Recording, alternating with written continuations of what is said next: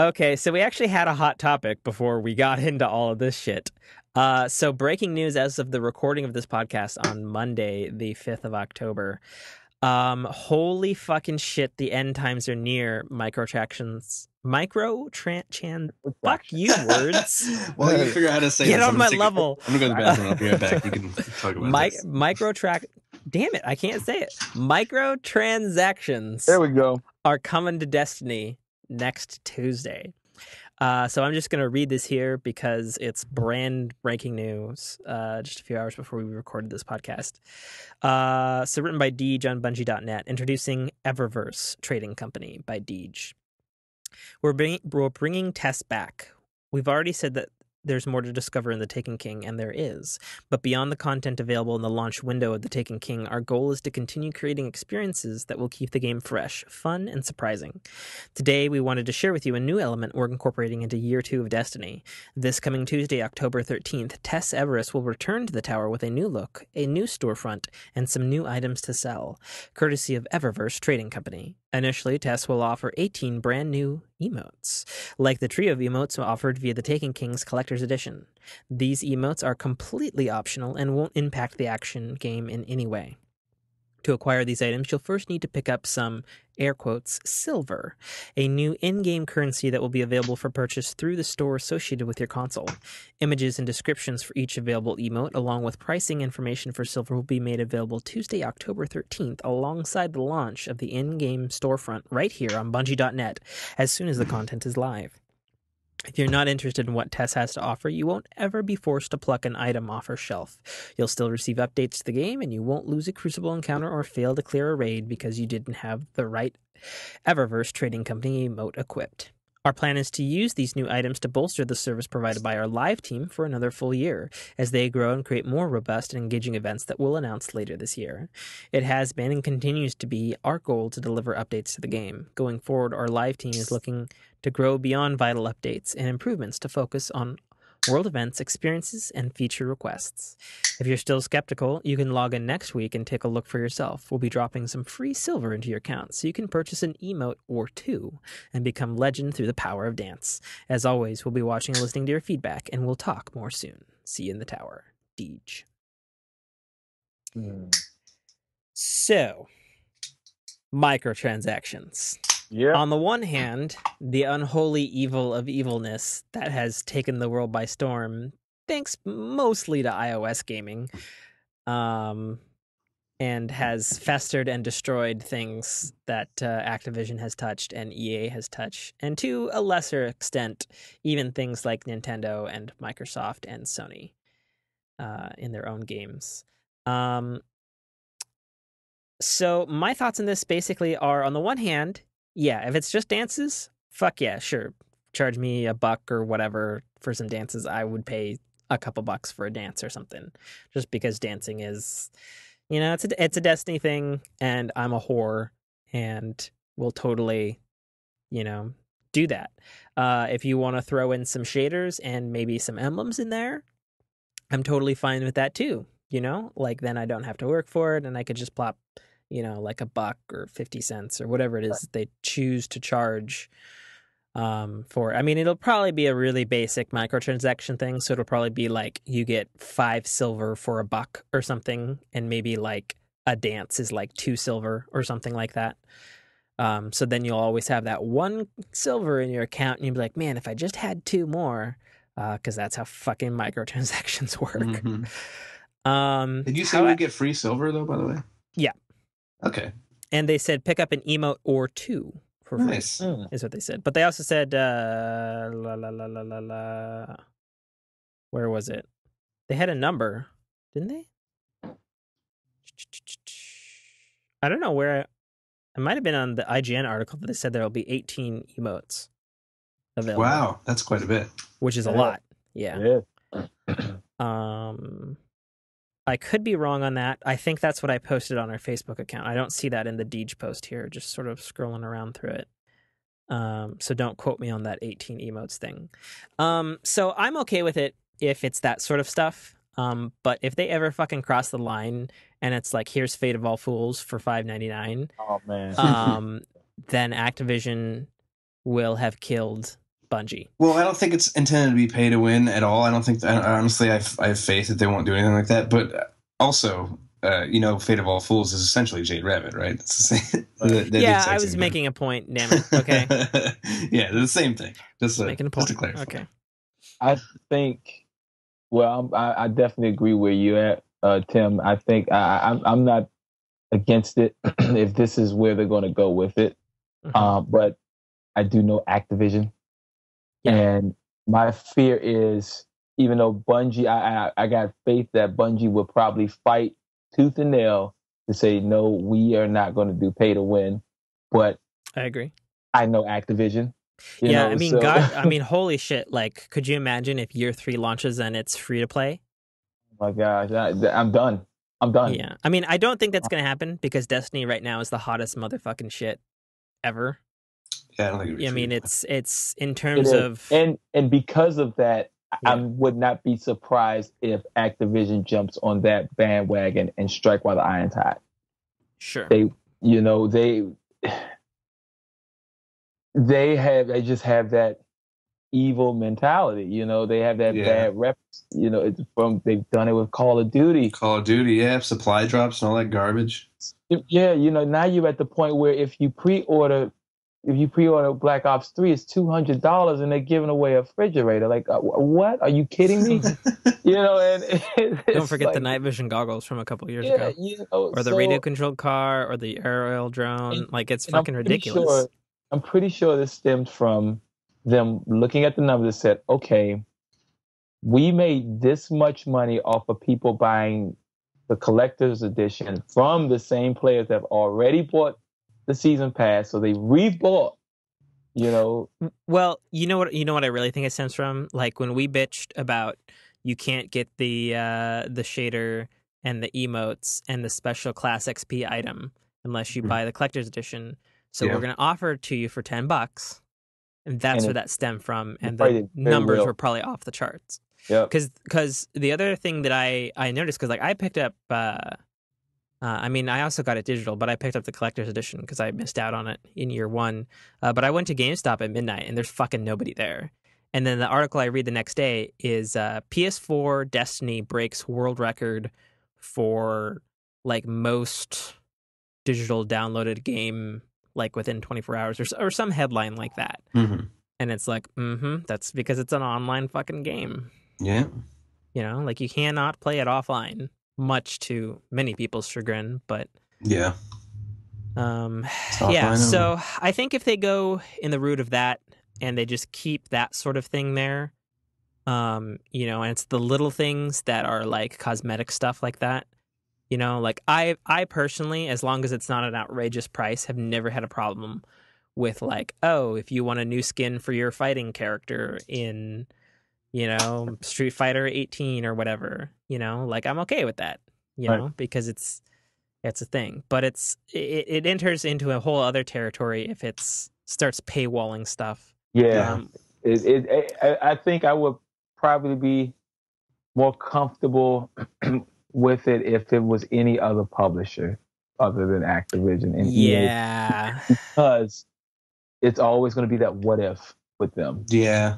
Well, I mean, it's a long road we have ahead of us. I mean, we are only done with year 1 now, and the plan is 10 years. So I think, and by their contract, they're already a year behind. Really? Okay. Yeah. Well, I mean, even still, I'm trying to remain optimistic because I love the game so much. I agree, that Activision. I get the skepticism about Activision because I've played Call of Duty for years, and I mean, I couldn't stand a lot of that stuff. I remember in Black Ops 2, the Peacekeeper SMG was an SMG AR hybrid, and the thing was insane. It was just insanely good. OP as hell. OP, way too strong of a gun. I mean, I had it, but I had to pay for it, and I don't want to see that happen in Destiny. And if it does happen in Destiny, I'm gonna be so sad. I'll probably still buy it, which is terrible to say because I don't want to contribute to that sort of mindset. But I mean, I don't know. I just love Destiny so much. Destiny is no other game I've ever played. Destiny is a phenomenon. Yeah, it really is. And it's really funny to me to think back, like when I was still playing Battlefield 4 and I was like, oh, I just got my PS4 because I want to play Battlefield 4 64 player servers. And I was like, oh yeah, 64 players is awesome.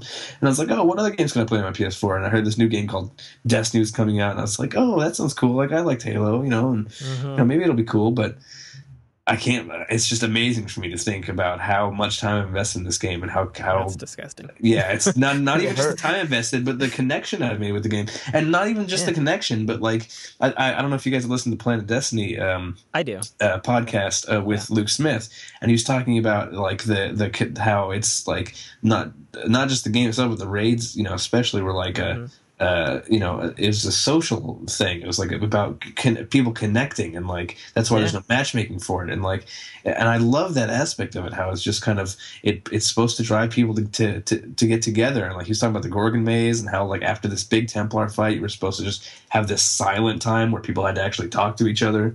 And not just play the game, and like it's just such an innovation to me in gaming, like even more than like I think like games that I've loved like more than anything, like The Last of Us is one of the best games I've ever played ever, story wise, everything. High five right here. Yeah, right. So good. But like Destiny is a whole nother beast. It's just, and I've sunk more hours into Destiny than I have into anything, any other game I've ever played probably. It's just insane. Yeah, it's agreed. So I don't want to see it go that way, but it will hurt me just because of most of the stuff that you said. The experience that I've had with this game and the experience that I'm still having with this game. You're still meeting new people. You're inside this world, in this community, of other people who play this game, and I've met so many people from this game. I haven't done that since Halo 2, and Bungie just does it right. They know what to do it right, so it's, for them, if that was to happen, I would be disheartened. I mean, disheartened, really, so. Yeah. And I don't know. It's just the fact that I know how Activision is. I know how anything can start off so innocent. Yeah. Well, here's a couple things. Okay, first of all, I think as long as Jason Jones, who's the founder of Bungie / chief officer / chief creative director, dude who's been running the whole show, as long as he's at the helm and most of the original Bungie staff are still there, I think they'll still stick to their principles and still be the Bungie that we grew up with. At least for me during the Mac years and of course during the Halo years for them. Because they're not owned by anybody. That's the thing that everybody keeps reading. Like they're not owned by Activision. They have a contract with Activision for both advertising and publishing and money, and their 10-year contract, which is now highly public, so, and I think, I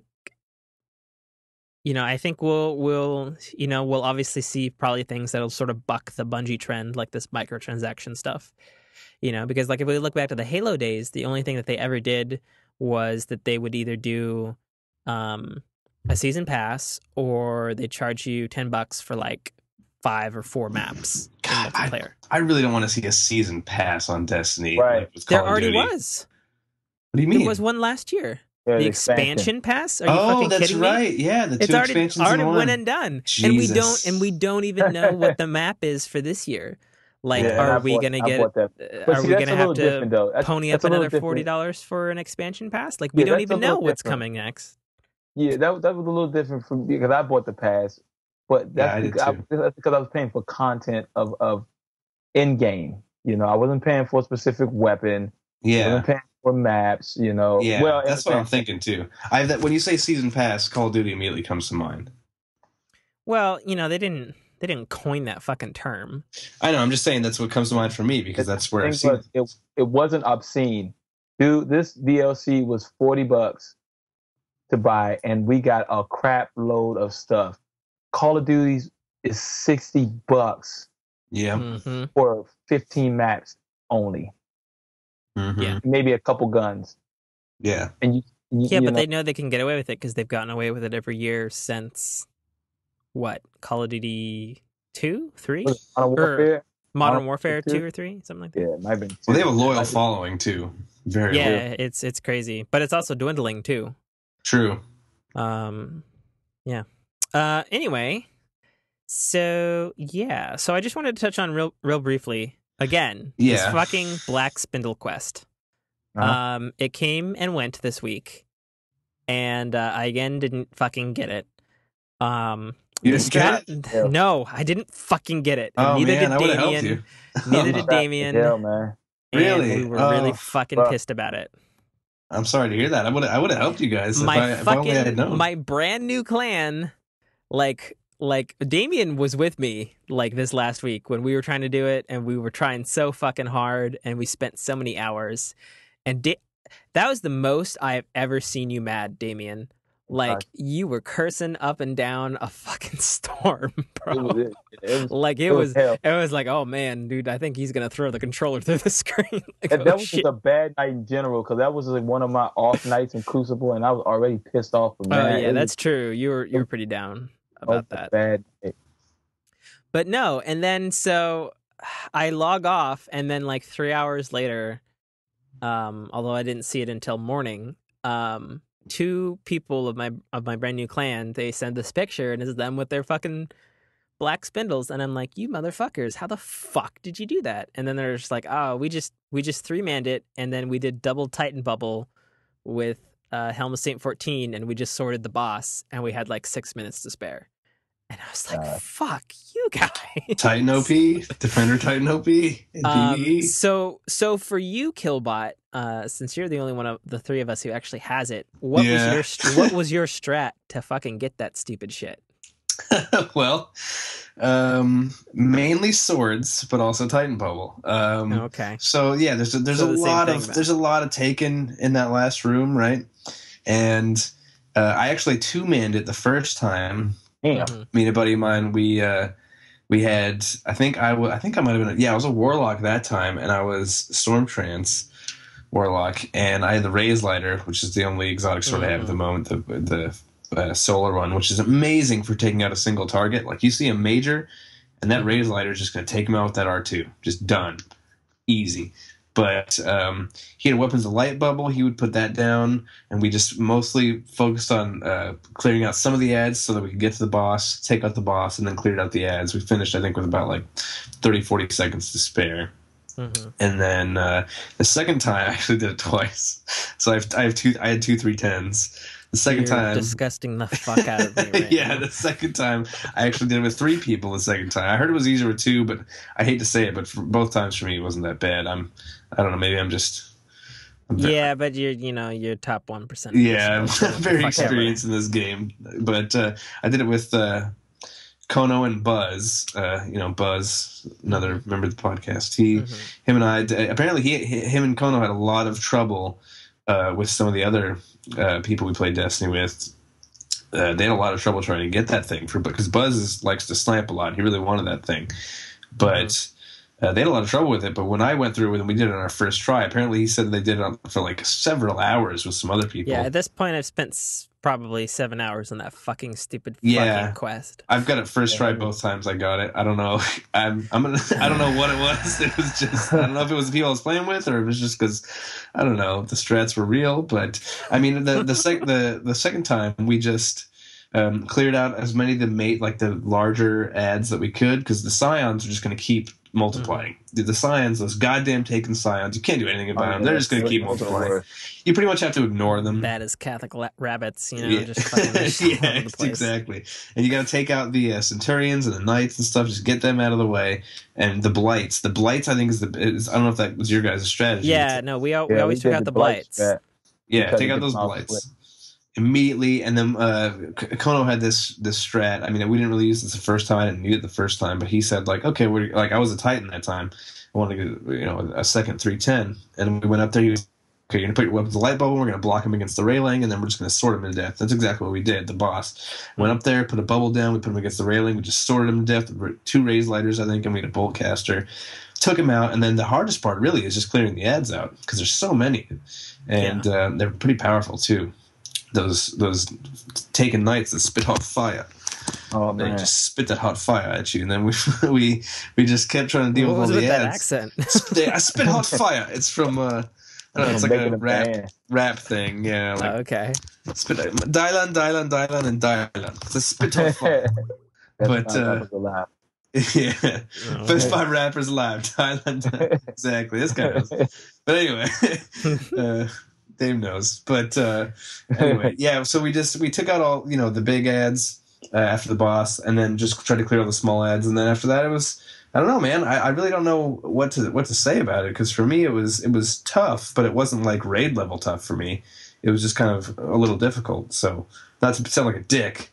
But I mean, for me, it wasn't. Yeah, no. All I'm hearing is me and Damian suck. Yeah, no, I'm not saying that. I'm just saying for me, it wasn't that bad. I don't know. Maybe it was the people I was playing with, or I just kind of you just gotta you pretty much have to just kind of take it slow. Like you have to clear out. You're telling people to take it slow in a timed 10 minutes. Yeah, well, I don't know how fast did you make it to the room. I mean, I think we really made good time getting to the room. The fastest me and Damian did, which was our first time, was we got there we got there with 7 minutes. Yeah, it was on 7. That's really good time. Wow. Yeah. 7:10. I got there. I think the most I got there was 6 minutes on the clock. So I don't know. Anyway. Alrighty, I guess that's a strat that works for Black Spindle. Should that ever fucking thing show its fucking ugly fucking head again next week or whenever. Yeah.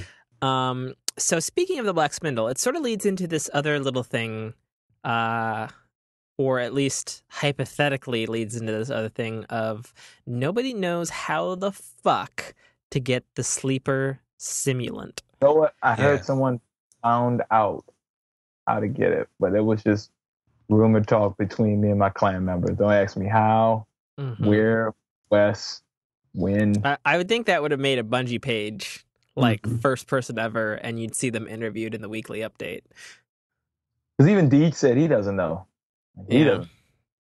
Well, so here's the thing, though. So, like, I was playing with one of my clan mates, Conair. Shout out, yo, what's up? And we were doing.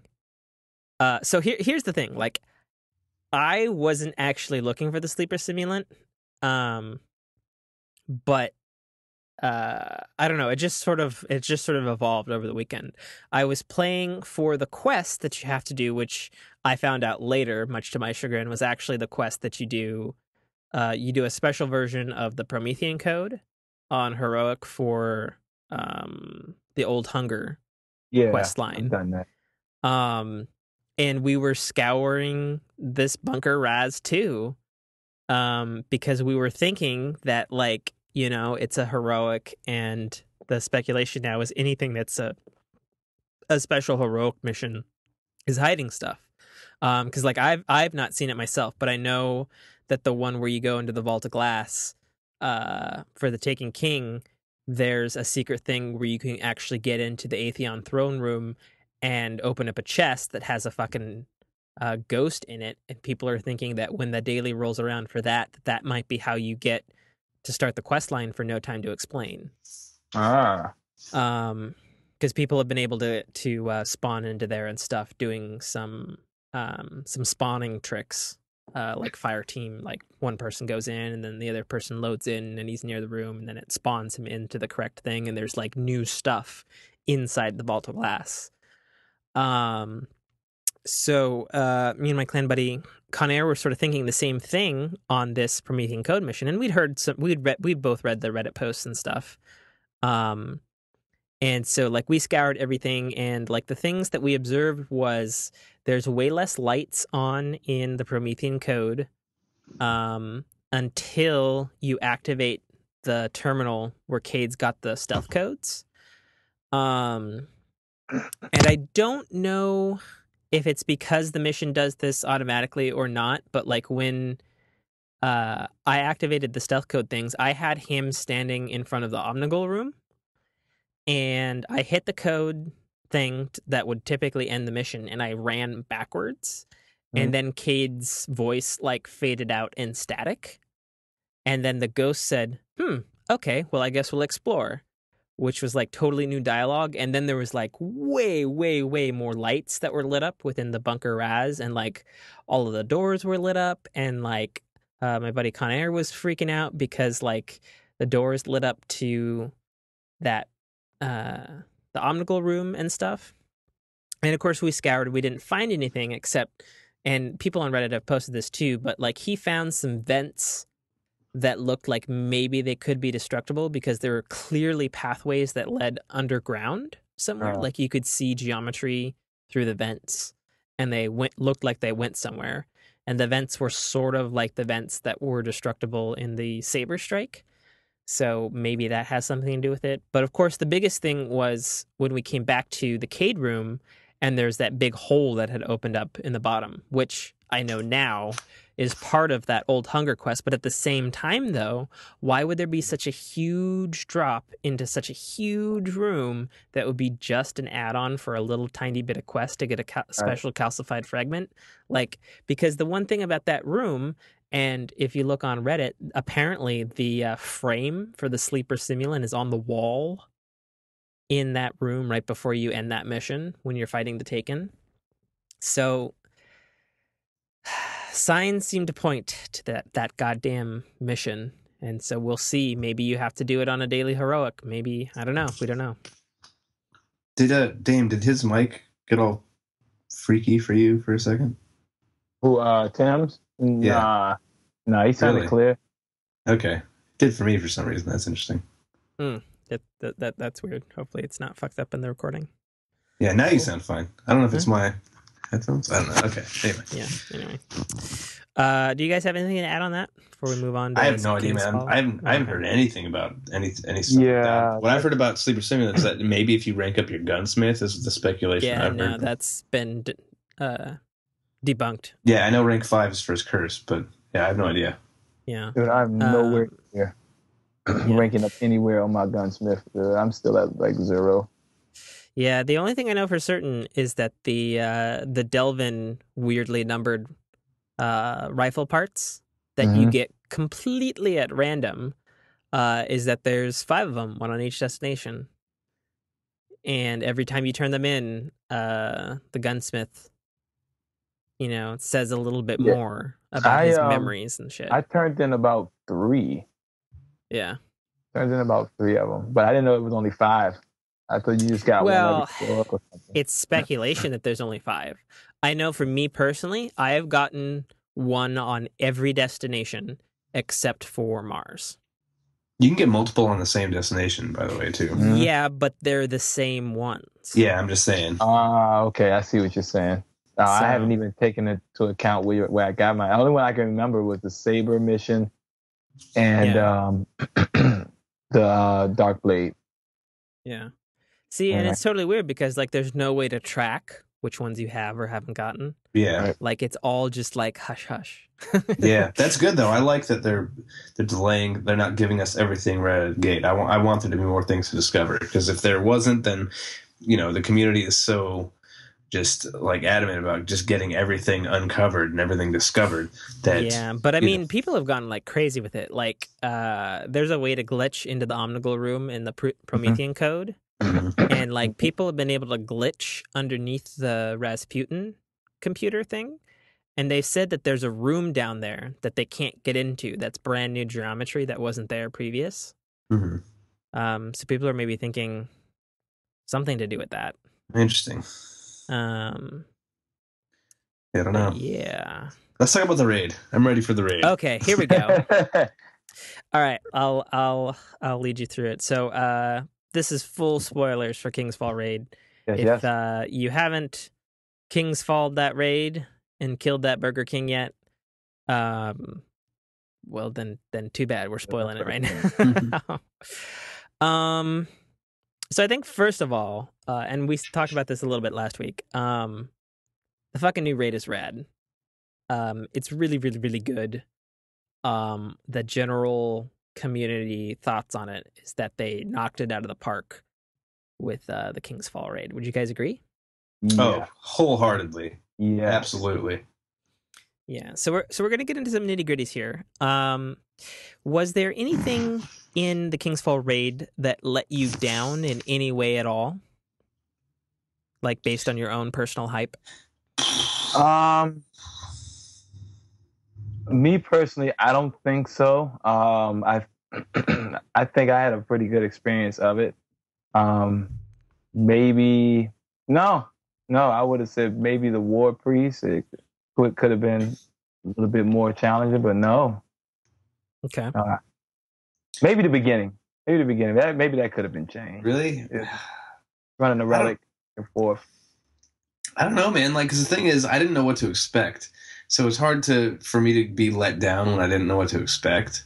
Yeah. And I think no, I mean, like, I can't think of anything that disappointed me. I mean, let me frame the letting down part, right? So, like, based on the experience of your anticipation and the previous two raids that Bungie has produced, like, did it let you down in any way? Oh no, absolutely not. Yeah, no. What I said in the first podcast was that I wanted, like, mechanics, and I wanted, like, puzzles, and I wanted, like, all these things. I think, okay, if there's one thing that I had to, like, sort of pin down as being something, like, maybe that kind of let me down a little bit, I would say that there wasn't enough, like, just utter sheer just mindless killing of, like, trash mobs and things like that. Like, for instance, take a Templar fight, for example, in the Vault of Glass.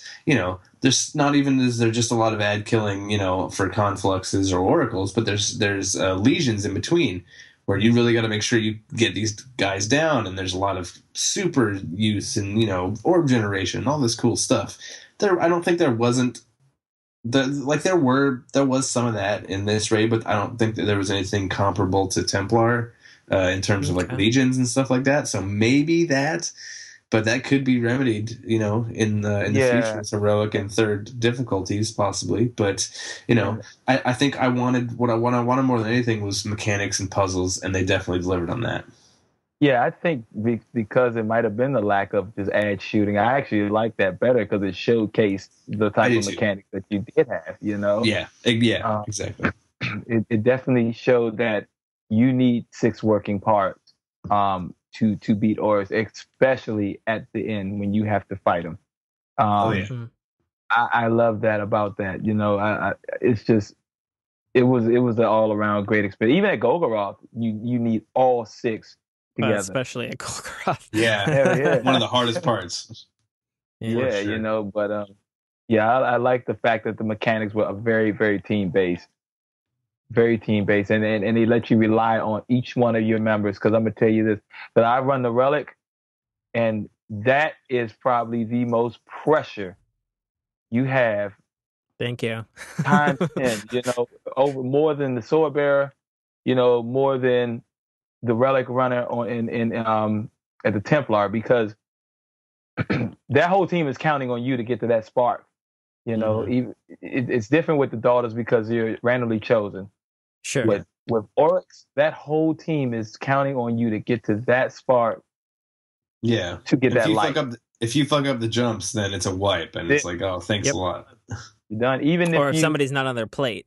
Someone's not on their plate. You don't have jumps to make. Stumble. That 1 second, even if you get a late start, that 1 second of a late start kills you every time. Unless you're me with a warlock who can actually jump. Well, I get there pretty quick with my hunter. Thank you very much. And how do you do on those jumping parts? Oh, I do very well, buddy. That's why I'm the runner. Okay. Nice. But no, I love that a lot, though.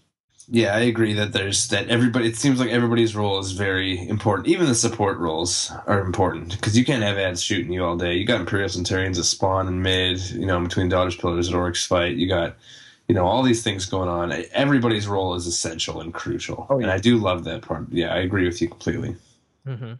So my next question, which is kind of gonna lead into my answer for anything letting me down in the raid.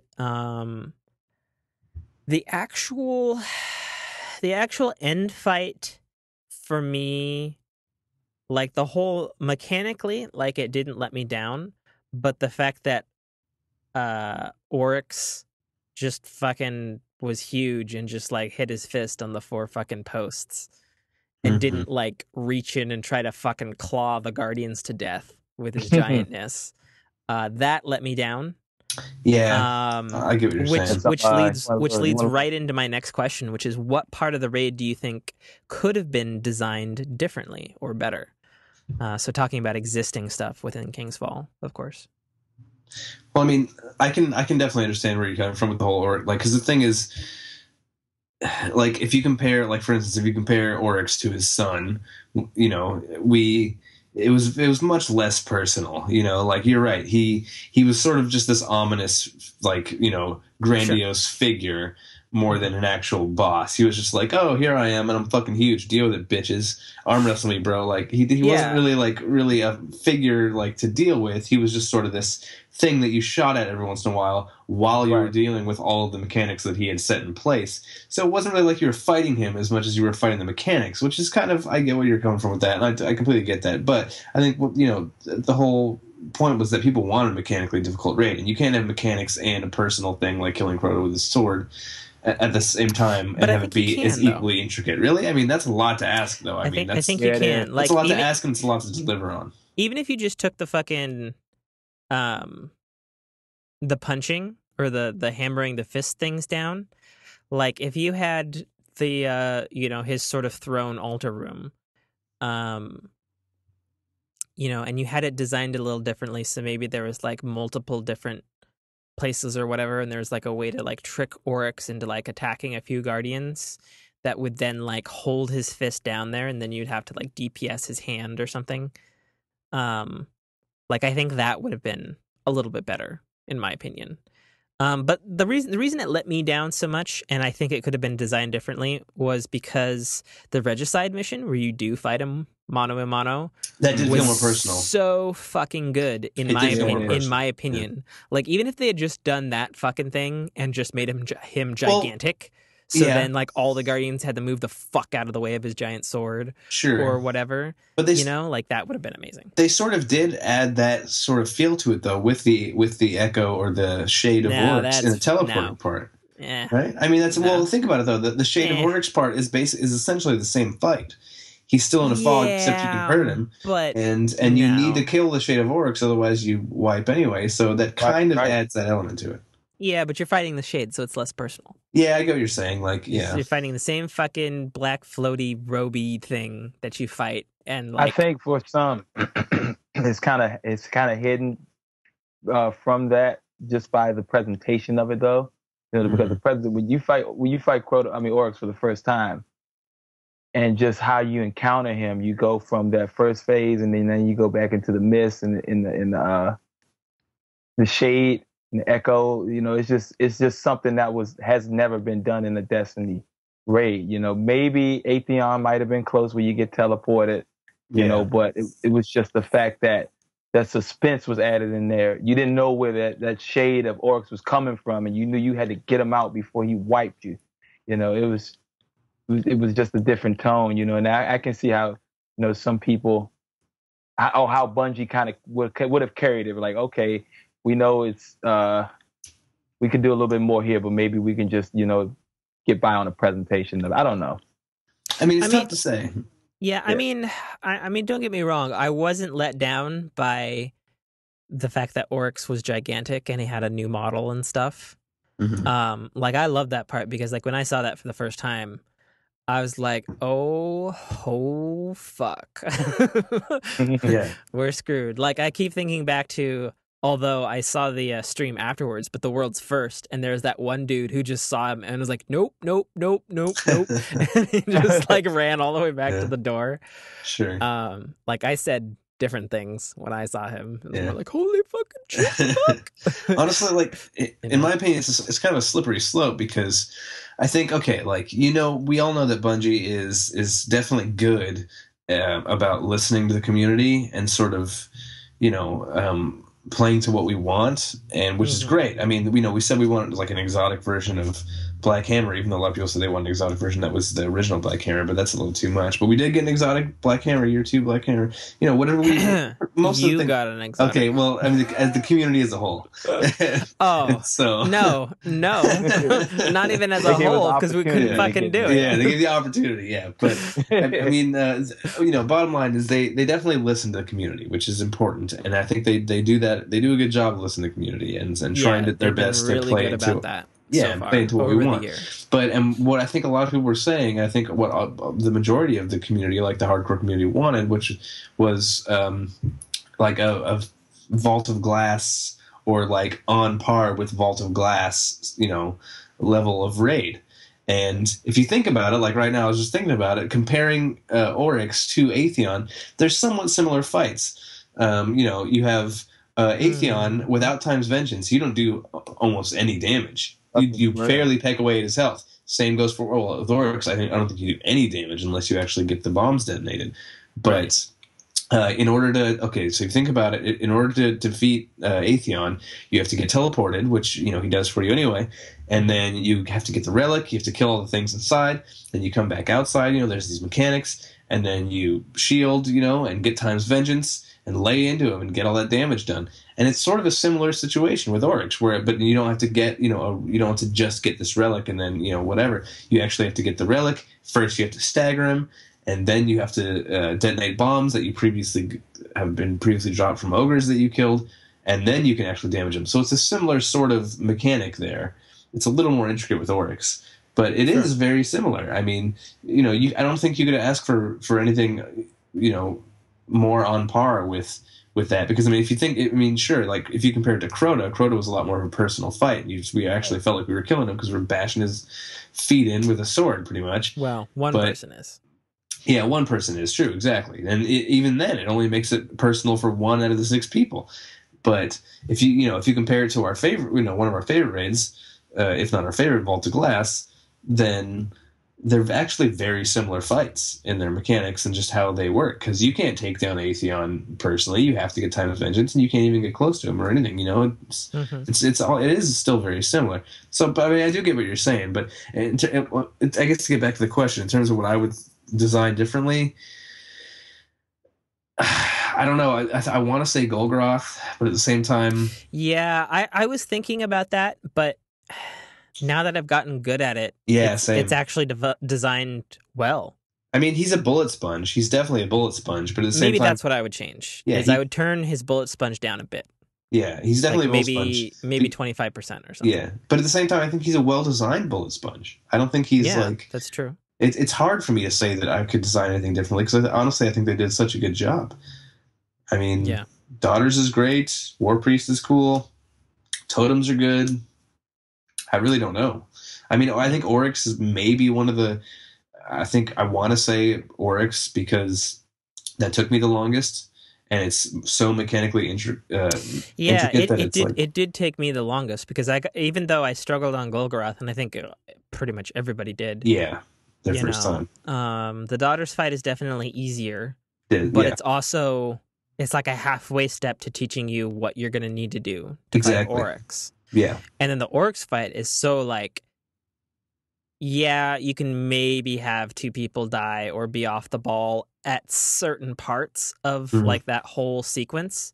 But like if fucking 3 people go down, it's a wipe. The jumper fails, it's a wipe. If you don't get at least 3 people into those fucking things to reclaim the light, it's a wipe. If you don't kill the ogres while the dude's doing the jumper dude's gonna die. It's a wipe. Yeah. And if you don't do enough DPS, Oryx don't give a fuck and will wipe you. Will wipe you, yeah. I guess honestly, I think you're touching on exactly. I think if I had to name something, like, because I was thinking about the fights for the most part, like the engagements and the encounters that you come across in the raid, and what would I change about those? But I guess if I'm really thinking about it, I guess if I really had to pick something that I want to change differently, because I mean, I guess I'm sort of already throwing it out there that I wouldn't change anything because I love the raid so much, but. I guess if I had to change something, it might be to give a little more leeway, a little more less forgiveness. Wiping. Yeah, because because everything's wiping. Yeah, exactly. It's jumping mechanics. Well, you're gonna fall down and wipe. Yep. If you're fighting the War Priest, literal sun blackout wipe. Mm-hmm. If you're fighting Golgrath, there's a literal fucking totem that tells you how many times you can wipe. Yep. And then, of course, if you don't, he enrages and you wipe anyway.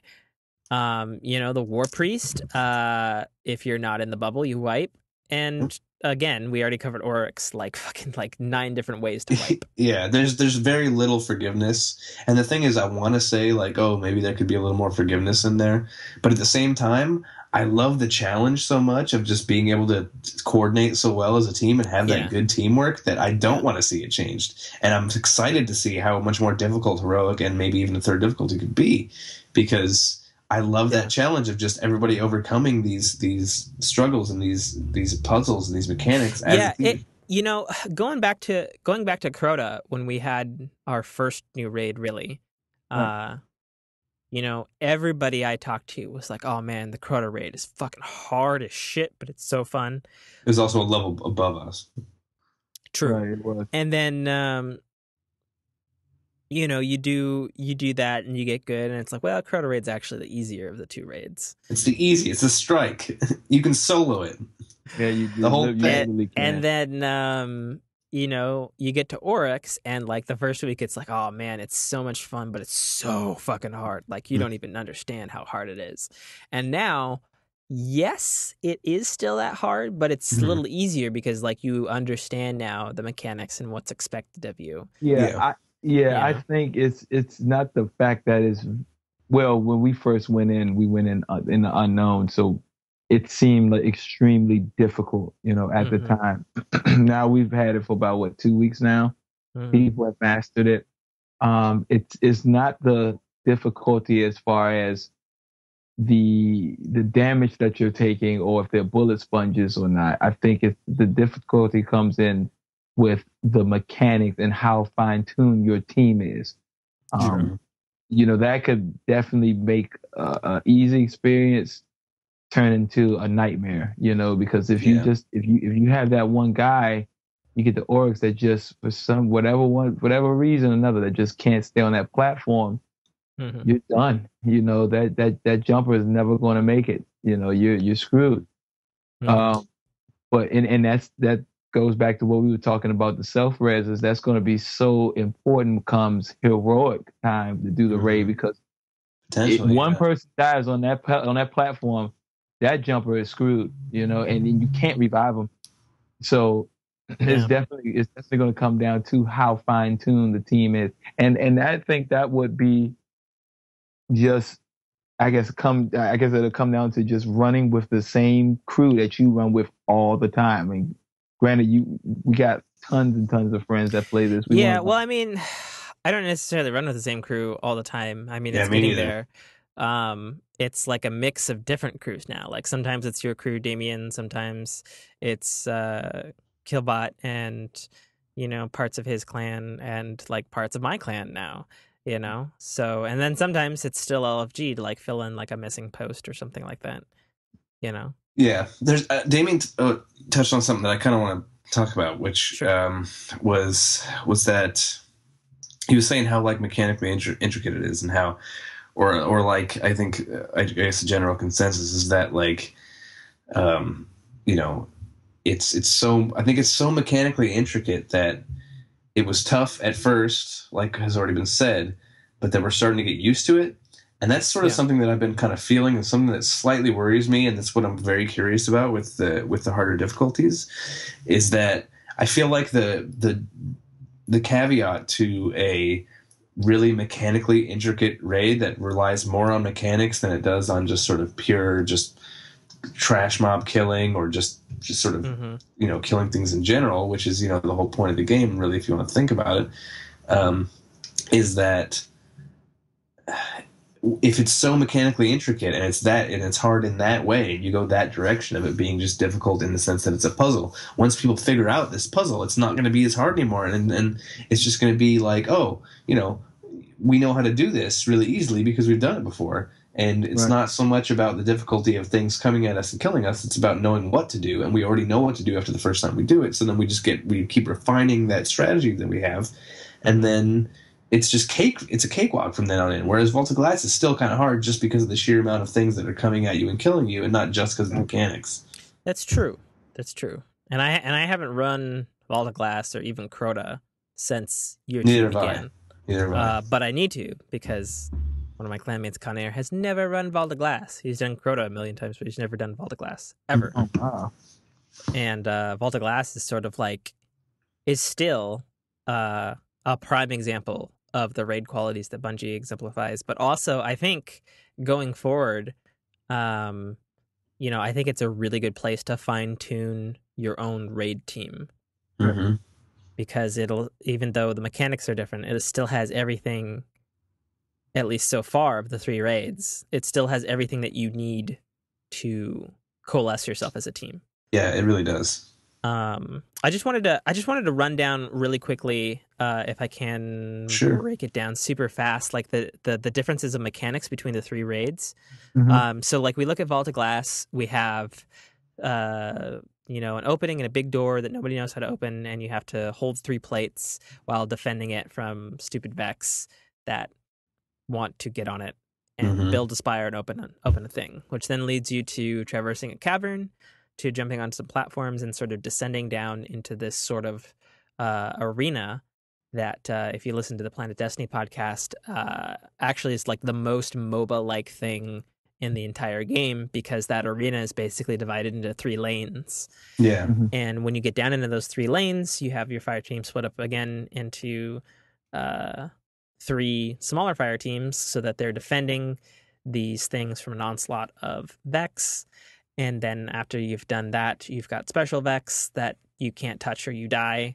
Right. And then you have these glowy oracle things that like make musical notes, and you have to kill super fast or they cause you to wipe, which then causes you to spawn a mid boss for the raid, which is like this really hard Templar that has this invincible shield that can only be brought down with a person who has a relic, and a supercharged that launches and makes it vulnerable to be attacked by the fire team. And whether that's people way up on the spawning perch with snipers, or people down below fighting off other adds and still killing oracles in order to get through.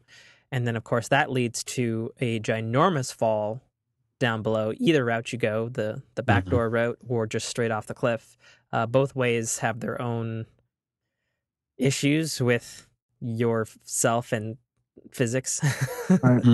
Which then leads to a really fucking dark maze with these stupid fucking special Vex called Gorgons. Then if they see you and spot you in a stealth segment, really, they fucking wipe your team, which then leads to a platforming sequence with platforms that not only disappear, but like will disappear while you're on them and stuff. And then you have to go to this dick wall and, basically just like make your way with some tricky jumping across like this narrow edge. And then you get to the showcase piece of the Vault of Glass, where you get to Atheon's throne room.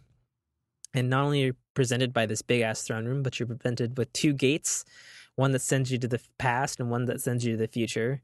And you have to both go into those gates and get relics so that you can then defend another conflux or pillar or whatever you want to call it from some other Vex, which then spawns the boss.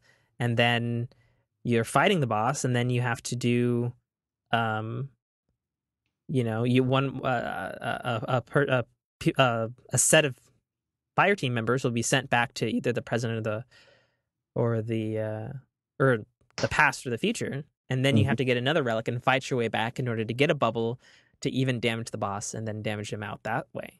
Yeah.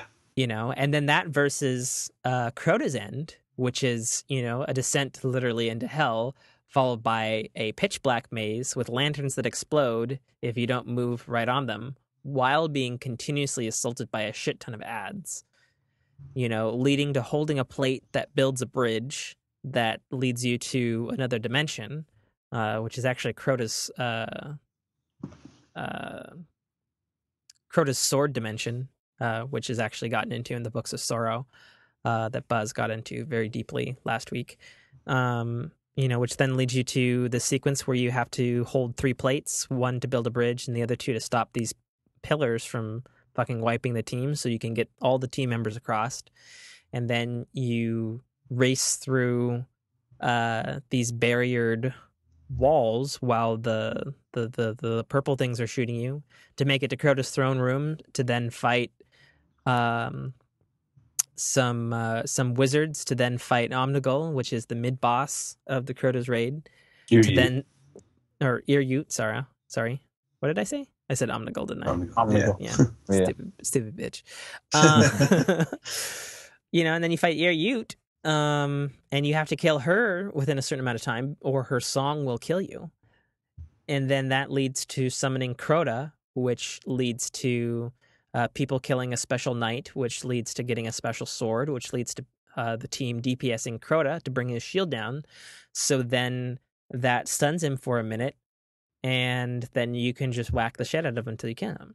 And you take all those mechanics into account, and then you have King's Fall, which really is the biggest by far of those two, and you have, first of all, you have a pretty decent use of the interior of the Dreadnought.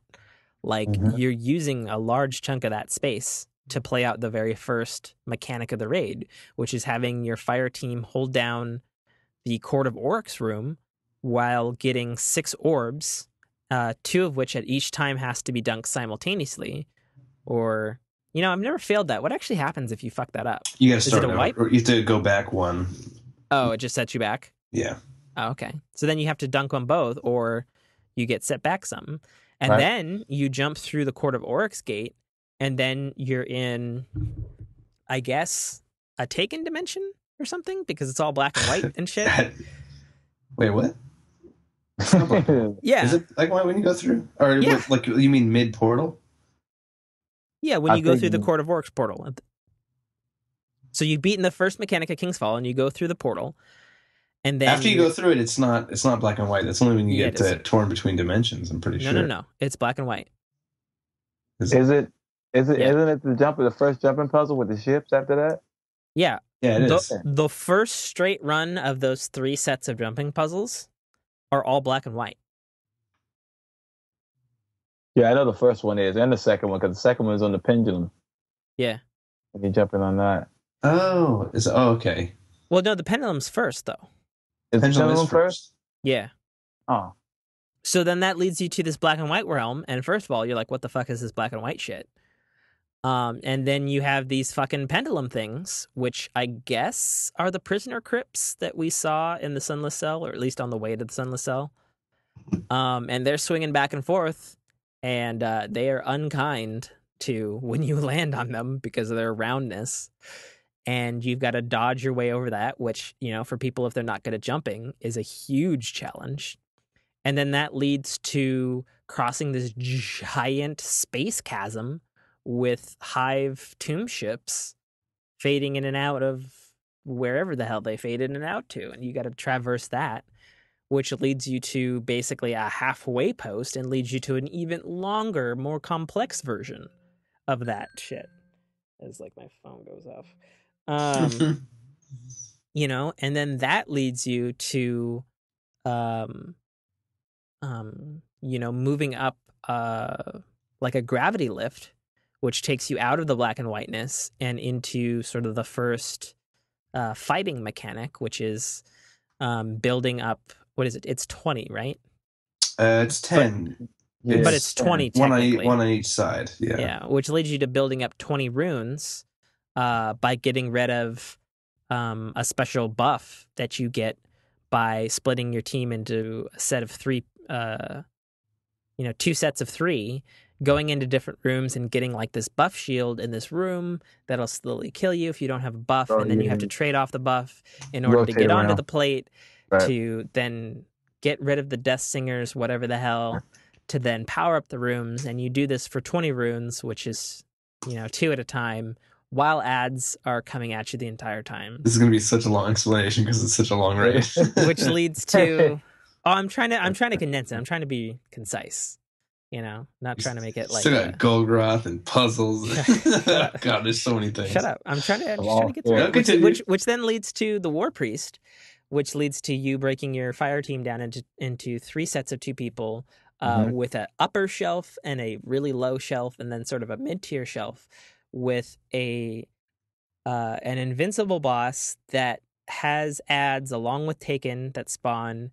And then after a certain point, once you've killed the ads, you have to figure out the sequence of 3 to step on the platform, the plates, in order to trigger a buff that will be given to one person, and then another type of, I guess, buff is given to another person so that he kills ads while the people inside his shield do the damage to the thing. But then after that goes away, one of these 3 pillars that are in front of this War Priest dude will like burn away from the sun, because this black light is sort of like an oversoul, and it's like sending like this white power of doom in order to dodge behind there. And then you have to repeat that 3 times, and if you suck, a 4th, but you don't get a do-over because you'll burn to death if you don't kill him in time. And then after that, that leads to a fucking dark maze that's super dark, really jaggy, all over the place. And then there's fucking holes in there, just like in the beginning of Crota's End. And a plate sequence if you want to unlock a special chest, which then leads to this Golgrath fight, which is insanity in its own right. And it's this room where you spawn this crazy fucking, you know, what do you call it? Mutant ogre. And then there's this rune in the back of the room that like counts up to 6 times, but it's really 5 before it wipes. And then there's ads that spawn on the left and right, while there's these glowy Metroid balls in the ceiling that you have to shoot down, which creates a pool of light that you have to jump into for a second. But while another person has to get the gaze of the Golgarath to distract him from wiping the people who are down in the mosh pit, who are shooting the dude to do DPS, to then jump back up and then rinse and repeat that cycle until a Taken come, in which case you need to have somebody who has a Storm Trance who jumps down in there to lightning all the people. So while the people are doing the DPS and the gaze guy is running around getting the gaze of the Golgrath in order to kill the Golgrath in time before he either enrages or enough people die that it wipes the people. Whew. I was waiting for the long breath. Yeah, right? And then that's the halfway point of the fucking raid. Right. And then after that, you have another light maze with another light jumping puzzle going upwards. And then that leads to at least what Luke Smith calls the literal wall of dicks, which is these piston things that fucking shove you out on this jumping puzzle, which also has an actual puzzle inside of the actual jumping puzzle, with like sitting on the platforms in order to activate all the platforms so that you can get your team up there. Not even mentioning the fact that there's a place way above the part where you start in that jumping puzzle to activate with your ghost scanning the floaty bridges to get up to the secret chest up there. And then at that point, you can finally make it to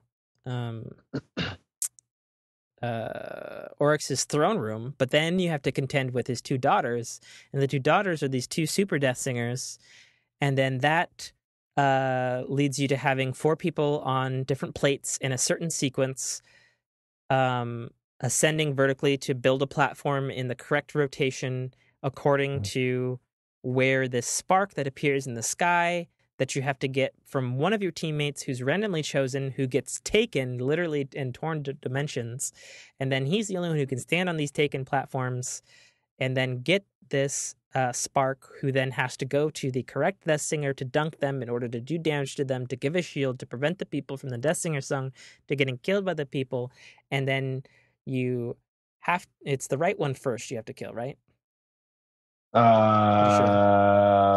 Pretty sure. Yeah, because she would get pissed. And you have to kill the right Death Singer first, or because actually, I think you just have to kill them sequentially. I'm not sure if it actually has to be one or the other. I think as long as you kill one and then the other, but I'm not sure. No, that's not right. Because if you kill the left one first, the right one enrages. Interesting. I guess I haven't done that then. I don't know. Yeah. At least I think. Don't quote me on that. I feel like that's the case. Yeah, that's anyway, testing.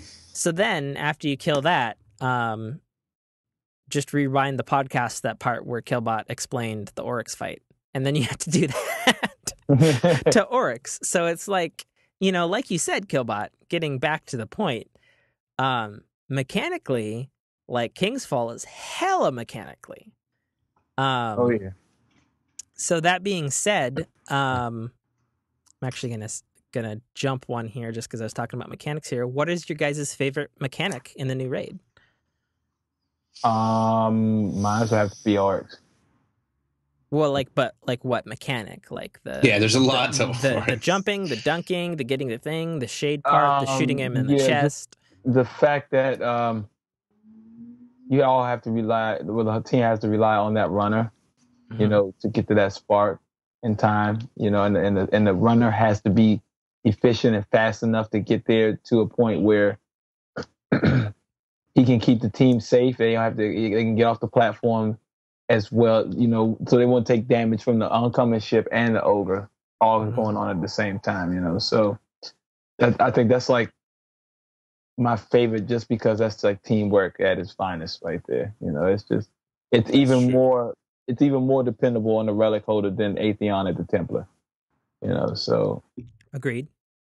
And even more with Crota with the sword, you know. So yeah, I think that's my favorite mechanic right there. What about you, Killbot? I think, as weird as it might be to hear this, I think my favorite is, or at least my favorite mechanic for some reason, is War Priest. I think I like a lot of people like that design. Yeah, I think it's really cool how, for one, you have a limited amount of attempts, so you have to get it right. You only have 4 tries. It's a micro puzzle too. Yeah, exactly. And there's the Oculus where you have to be behind the pillars to survive, and then also whoever gets on the last plate gets the aura. And it's not just like, for instance, the aura in the totems part. You just have to have the aura and be under the totem and transfer it. Like, yeah, that's cool. And in the aura in Daughters and Oryx is just, it doesn't really matter who gets it as long as you have it. Like, it's just, I mean, it takes some getting, you know, it takes some work to get it, but in terms of actually having it, you don't really have to do much. There's no real responsibility with having that aura. It's just sort of, you have it. Whereas in War Priest, that you have an actual job if you have the aura, and you can't even damage with the boss, really. You have to focus on killing ads to keep that timer going. And that's a whole new sort of side. It's just like, not only does the aura person have a responsibility, but the other players do in DPS and the boss. Yeah. I forgot all about that you have to, if you're the aura, you know, if you have the aura, you have to consistently kill ads, because that clock will go down and wipe you. I totally forgot about that. Yeah. Yeah. My favorite mechanic from the raid is when you're taken in the Oryx fight. That is cool. That is a very cool. Yeah, I didn't even think about that. I liked it for a couple of reasons. One, because it half completes actually what Bjorn wanted from the raid, which is getting taken. Like, you get taken in the raid. Sure. But like, I like it because of like what you have to do. Like, as Warlock and, you know, a longtime gamer, like, I like all the jumping shit. Yeah, me too. I'm not particularly good at the sword or the ship part for some reason, but I'm not either. That fucking you know, the platforming part, like, even with the really weird and honestly sometimes annoying, like, taken like white black swirly sort of like filter that they've got on your view. Who's driving with their top down in their convertible right now? That's it sounds like frequency. That's the window. My B. Yeah. Cool. Yeah, sorry. Yeah, no, I just like the mechanic of it, and then also for me particularly, because like, I wasn't able to go on Vault of Glass the first time, and nobody ever let me have the relic. And I think to this day, I don't think I've ever killed Crota with the sword. I've gotten close. The fact that because I was good at jumping, like the first time that I did the raid, like, I was the one who was chosen to do the jumping platforms, because like I like rarely missed. And Killbot like, weren't you there for like the first part when I got there and we were at it for like 7 hours straight or something?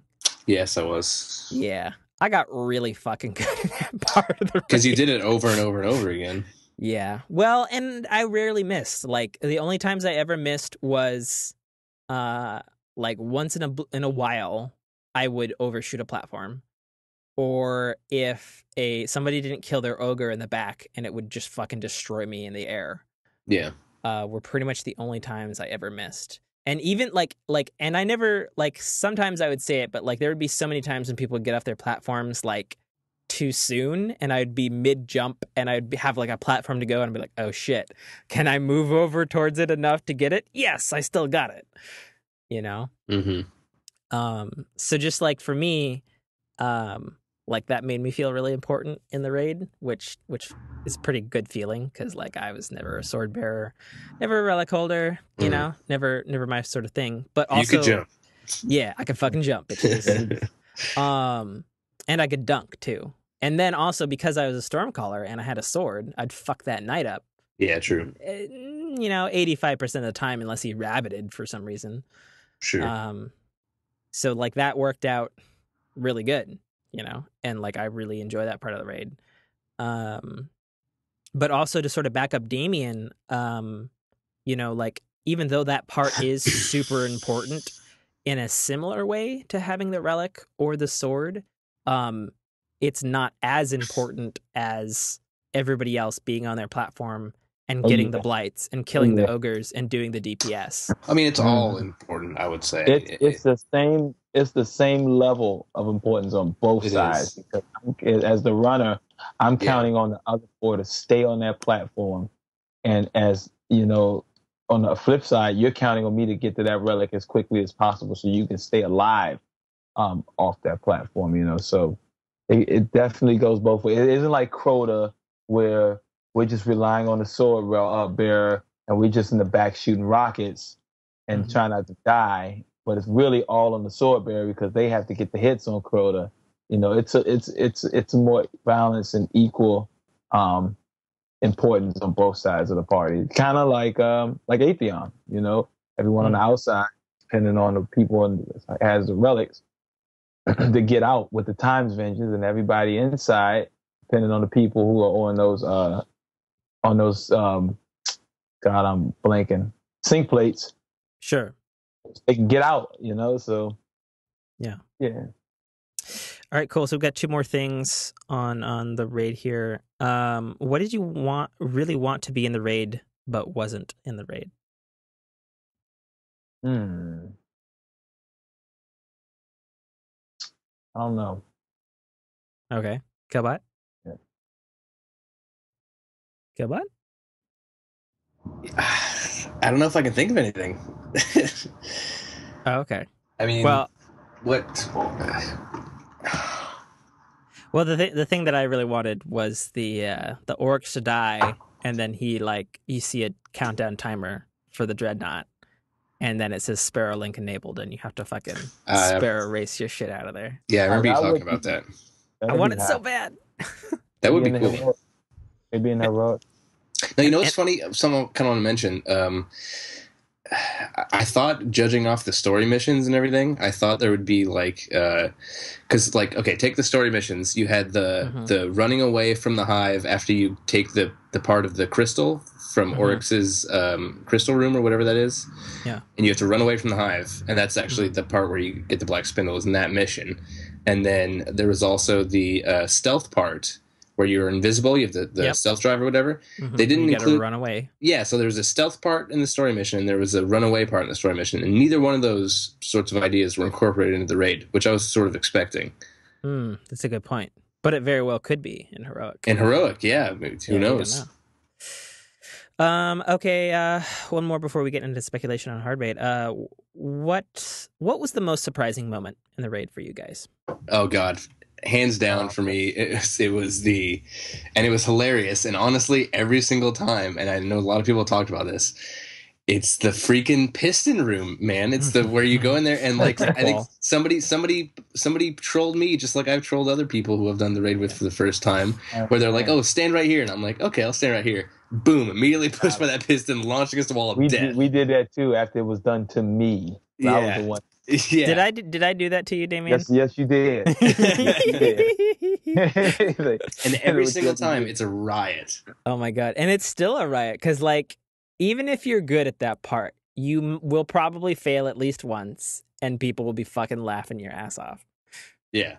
It's just so funny seeing somebody be like, "Oh shit!" and they get launched and killed by that thing. It's just that or you're waiting on like one of the tiny platforms, and you're like, just jump here, and then somebody jumps at the wrong time, and they're like 2 inches from your face, and then boom, yep, they're gone. So good.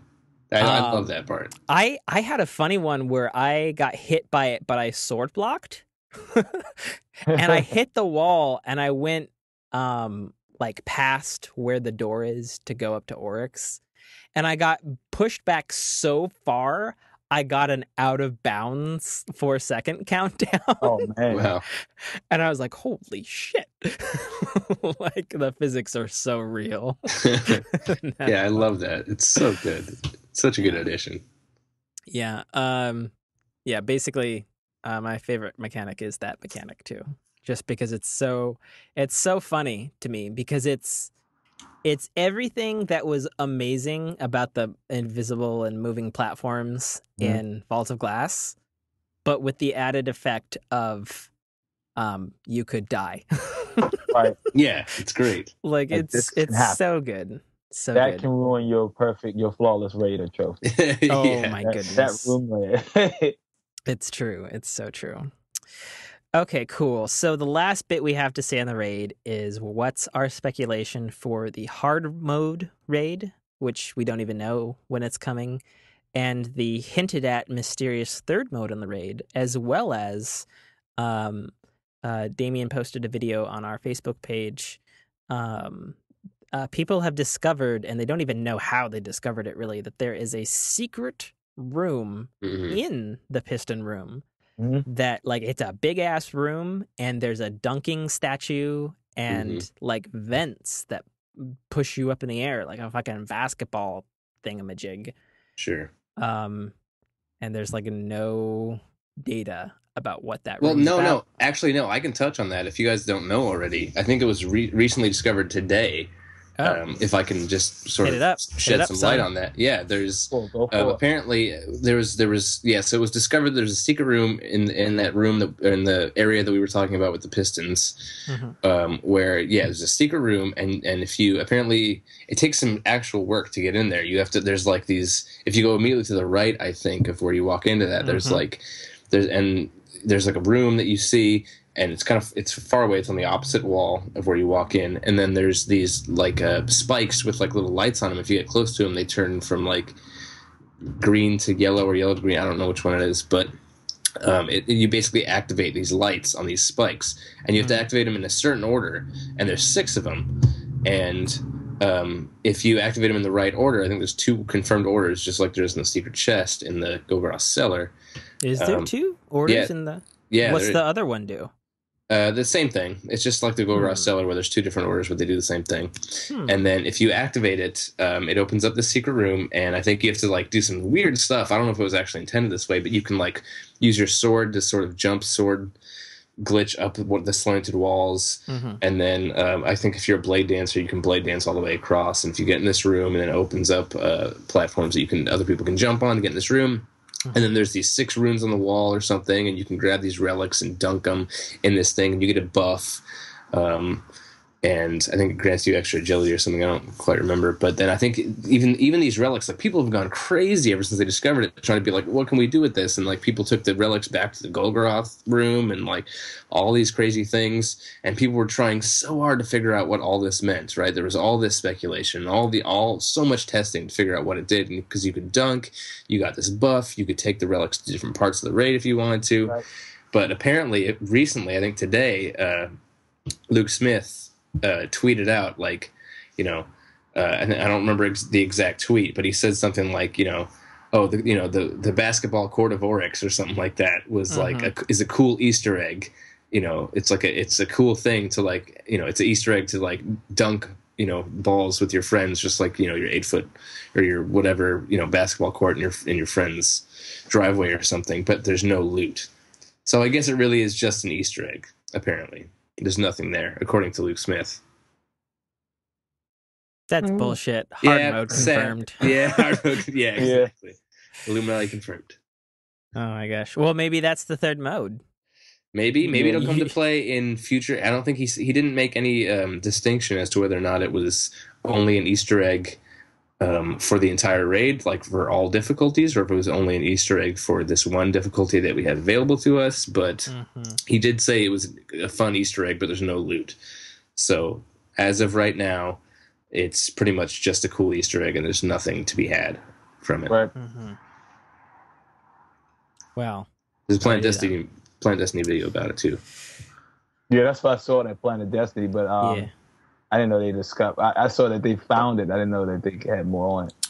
Yeah, there's a very recent one that came out today, I think, and also the tweet from Luke Smith saying that there's nothing to be had from it, which is kind of unfortunate. But at the same time, you'd kind of expect there to not just be, loot bearing secrets, but also just sort of little Easter eggs. I mean, and I kind of like that. I like that they have enough secrets for there to be loot bearing secrets as well as just Easter eggs, sort of just fun little secrets that actually don't give you anything.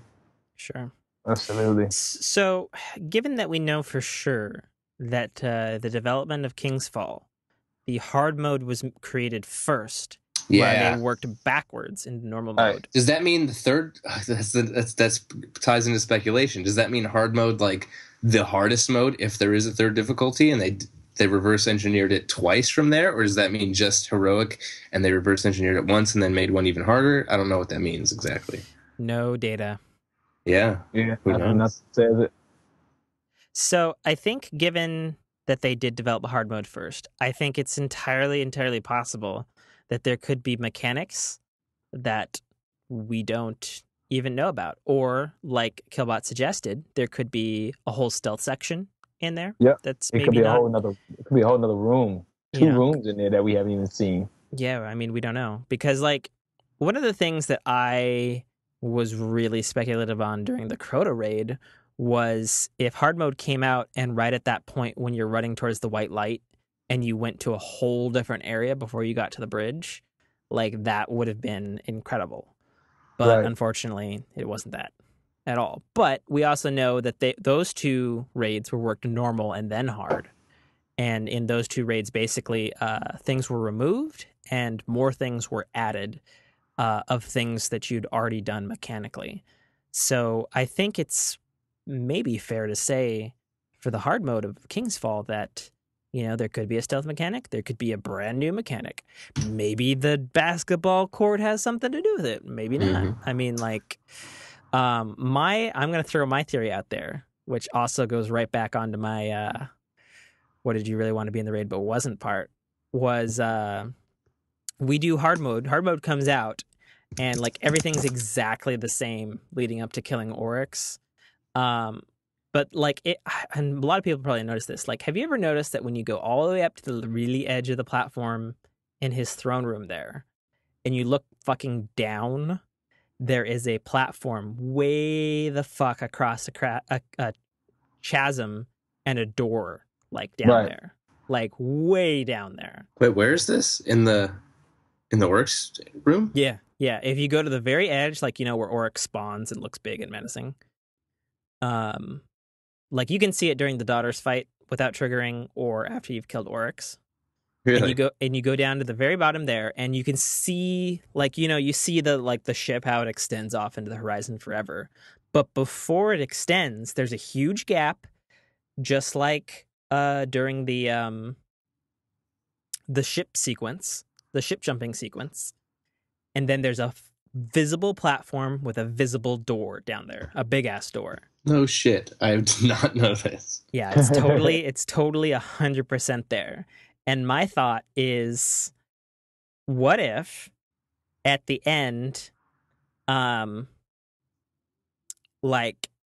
kill Oryx and he turns all, whatever there, but then he changes back into like his non-taken form or whatever, and he like starts a fire on the back. Again, Sparrow Link enabled, and then you have to like Sparrow jump off this fucking chasm and stick the landing on this platform to do a final showdown with him in hard mode.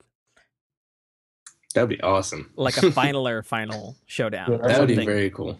And you could use the same character model as the one in Regicide, and maybe make the fight room something like he doesn't have any ads, but like you could do it like a Ganondorf fight in Legend of Zelda, where he spawns 6 clones of himself, but only one of them is the real one.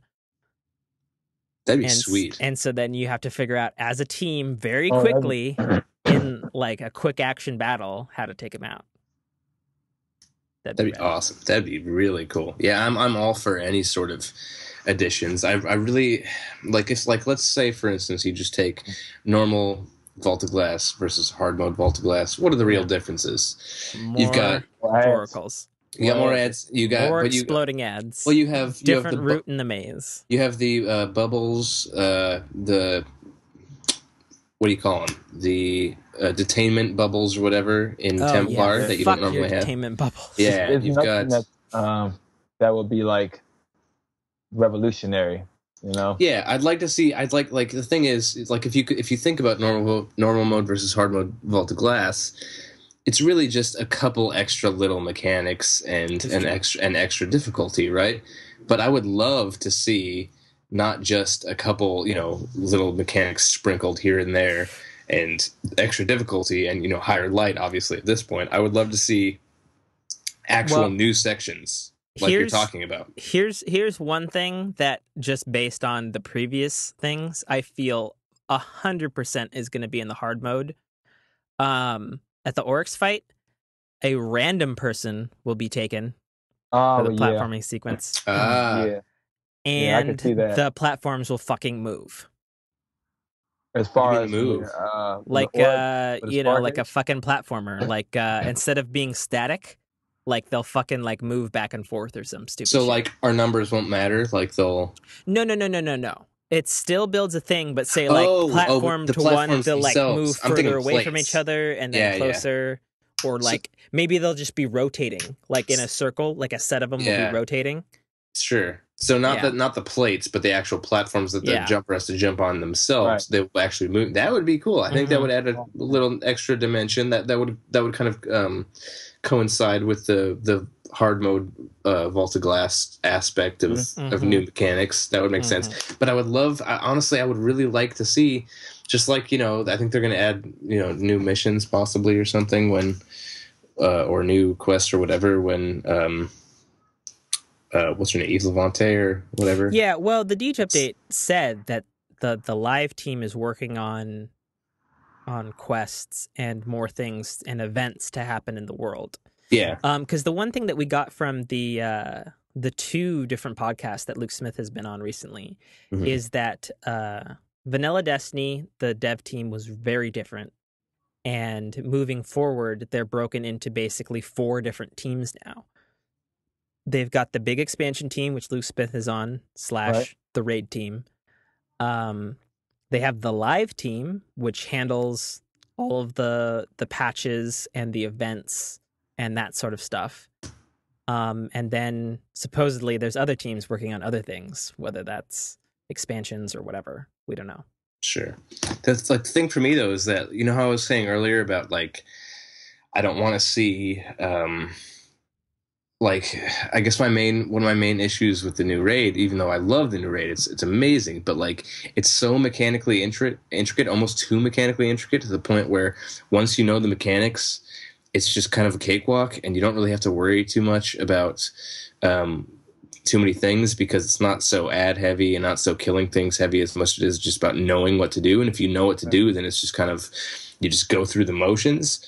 I would love to see new. Not just new mechanics, but like new, and this might be asking too much here, but like new sections, like you're talking about with the Sparrow thing. I'd like to see not just new mechanics, like with extra detainment bubbles and hard mode Vault of Glass, but like new things for us to figure out, I guess, like new challenges instead of just Yeah, could you imagine we get transported into the Taken bubble at the end, and not only is there a shade of Oryx, but there's a shade of Crota and a shade of Atheon. That would there. be I don't know about the shade of age. I don't know if Oryx cares about Atheon. It's his son he cares about. So like, oh, here's my son. See Crota. Yeah, I can see Crota too. Like that would be cool. I mean, granted, that's still kind of just a revamp. That's just if you're talking about a shade of Oryx and a shade of Crota, that's still kind of a revamped thing where you're just sort of doing the same thing but slightly different.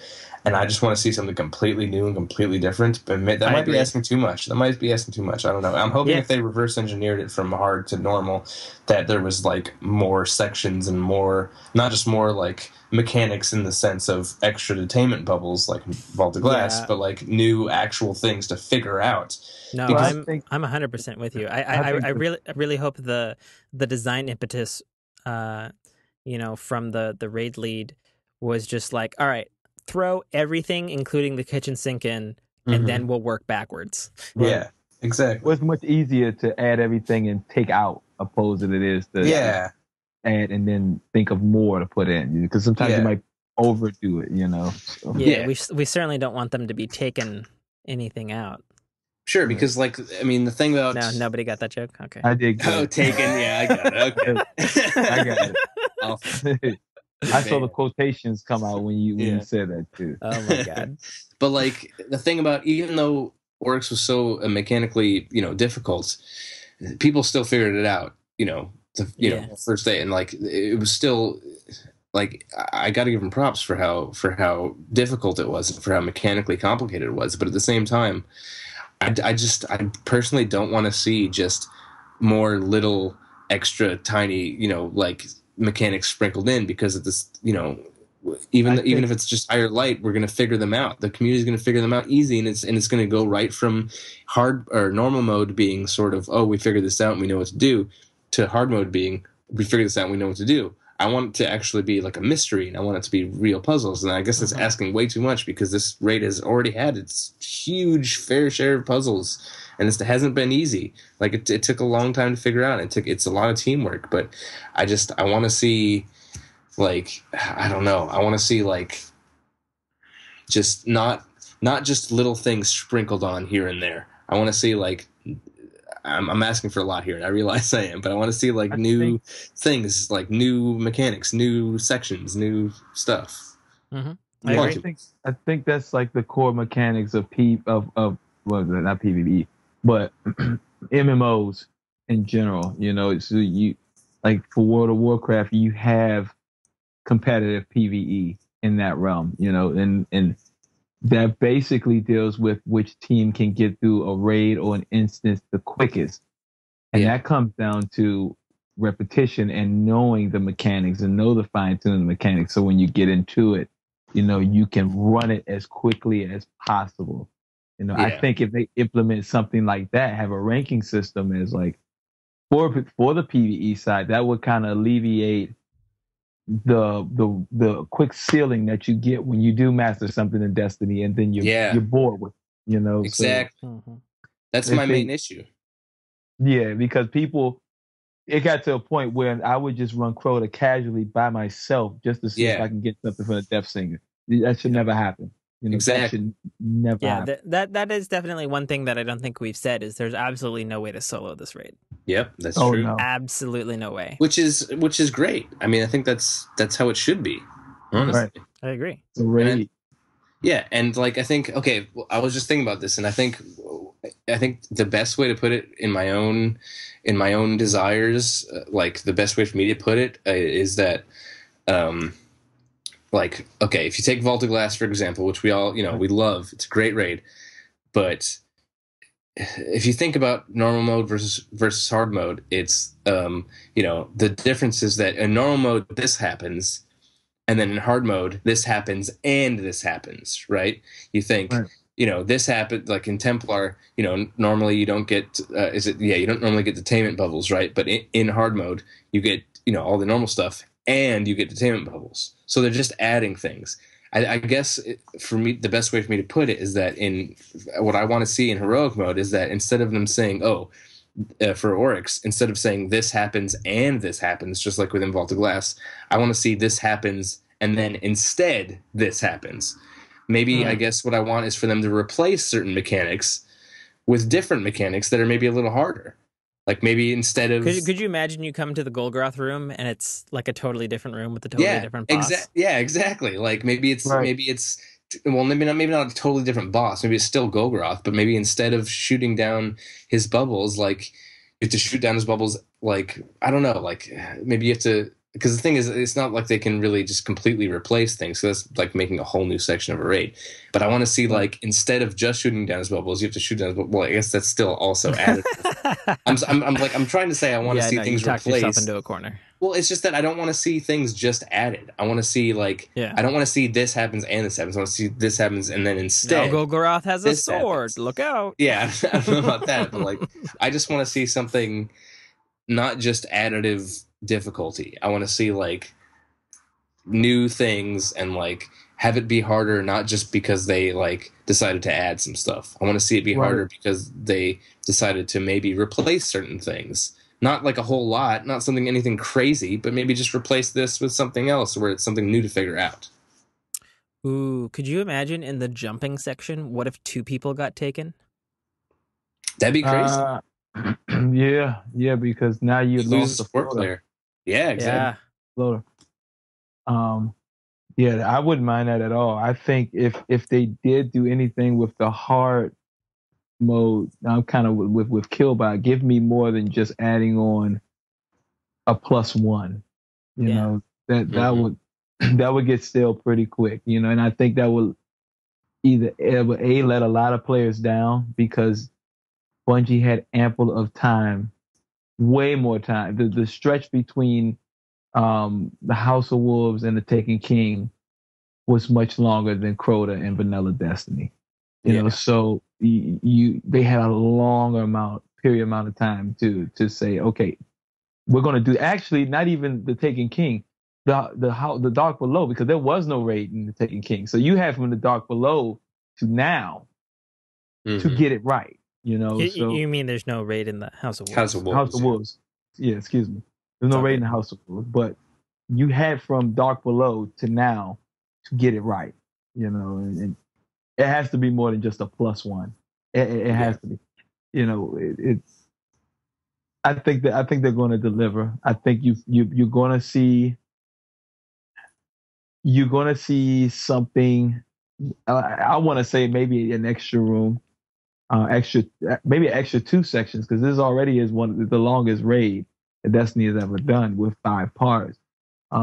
It's easily an hour and a half to 2 hours on a good run. Oh yeah, easily. You know, so I think you're gonna see some. I think you're gonna get more than just a +1.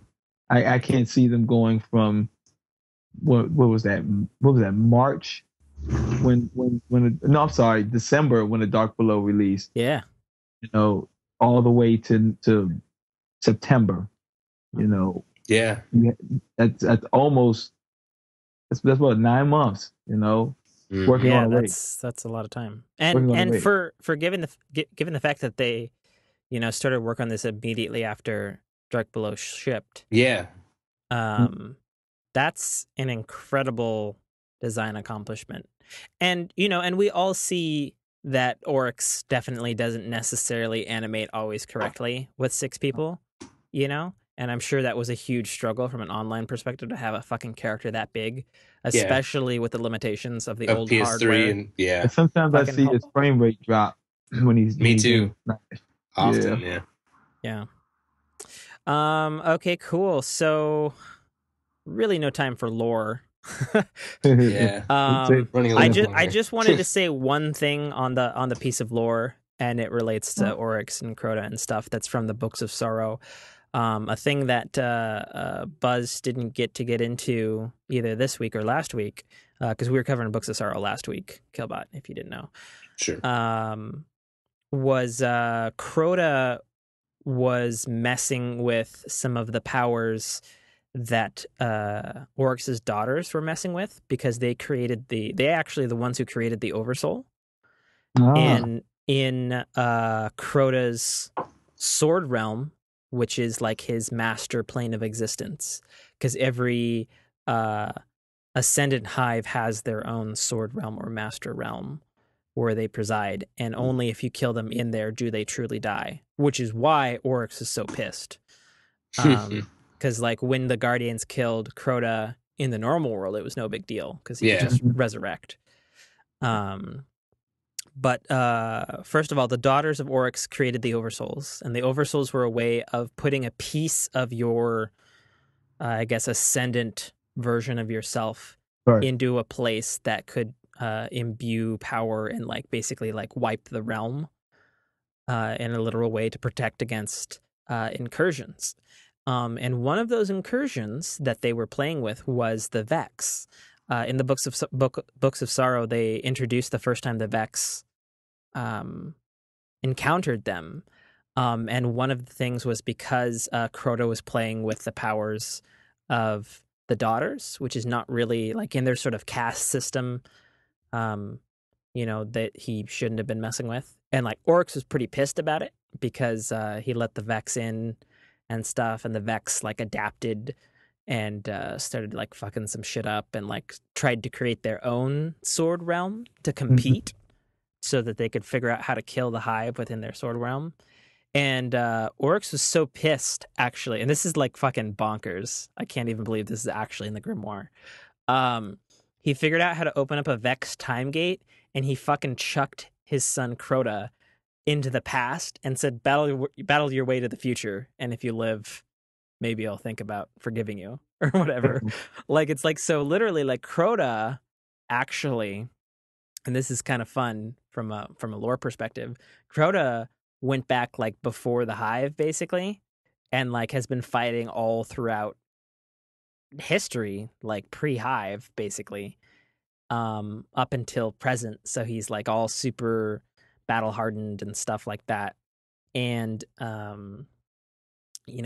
it wasn't until he was killed in his sword realm that Oryx got really pissed and decided to come on over to Earth's area and be like, who the fuck killed my son? And in his sword realm, that ain't cool. That ain't going down. Right. We wouldn't have been in this house. Yeah. One other fun fact is the Taken, like the energy that Oryx uses, that is the darkness.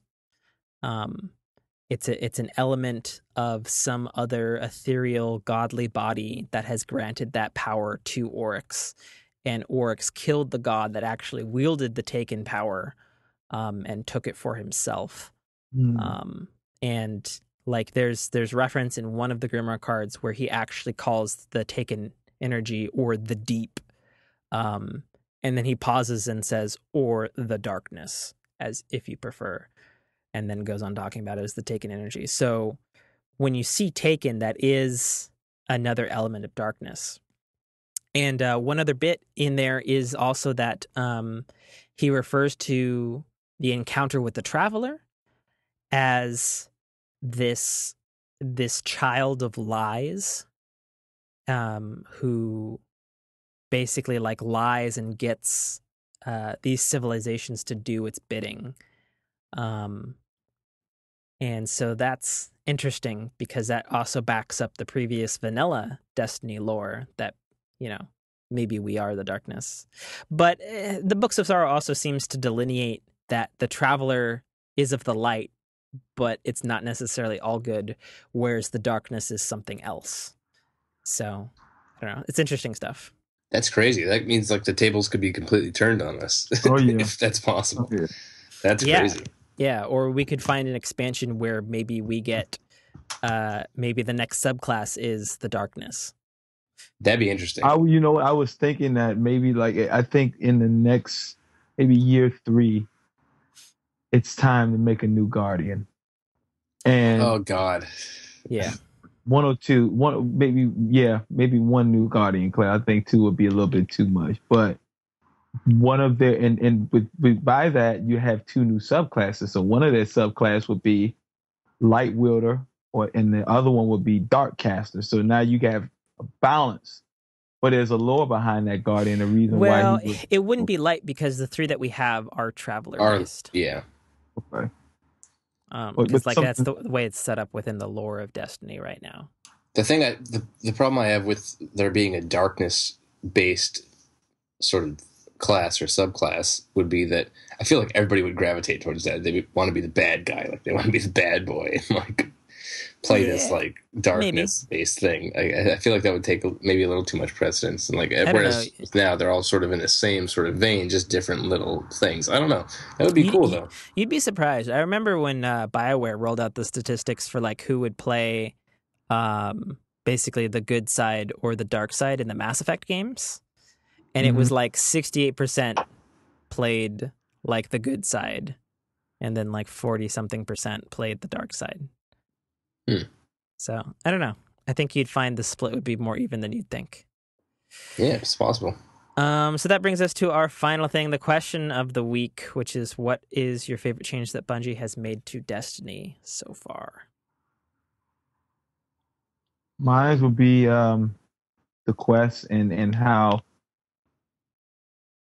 I guess, the lore now is somewhat more involved into the quest. It isn't just like, oh, go to the tower, go to the reef, turn this in, back out you go. You know, so it's definitely, even to the end game, it's still, you know, it's still more lore based in a way. Like there are places after in the end game content, there are places on either the Dreadnought, even I think even Mars, somewhere like that, that's not in the story. You know, that's like, oh wow, I haven't been here.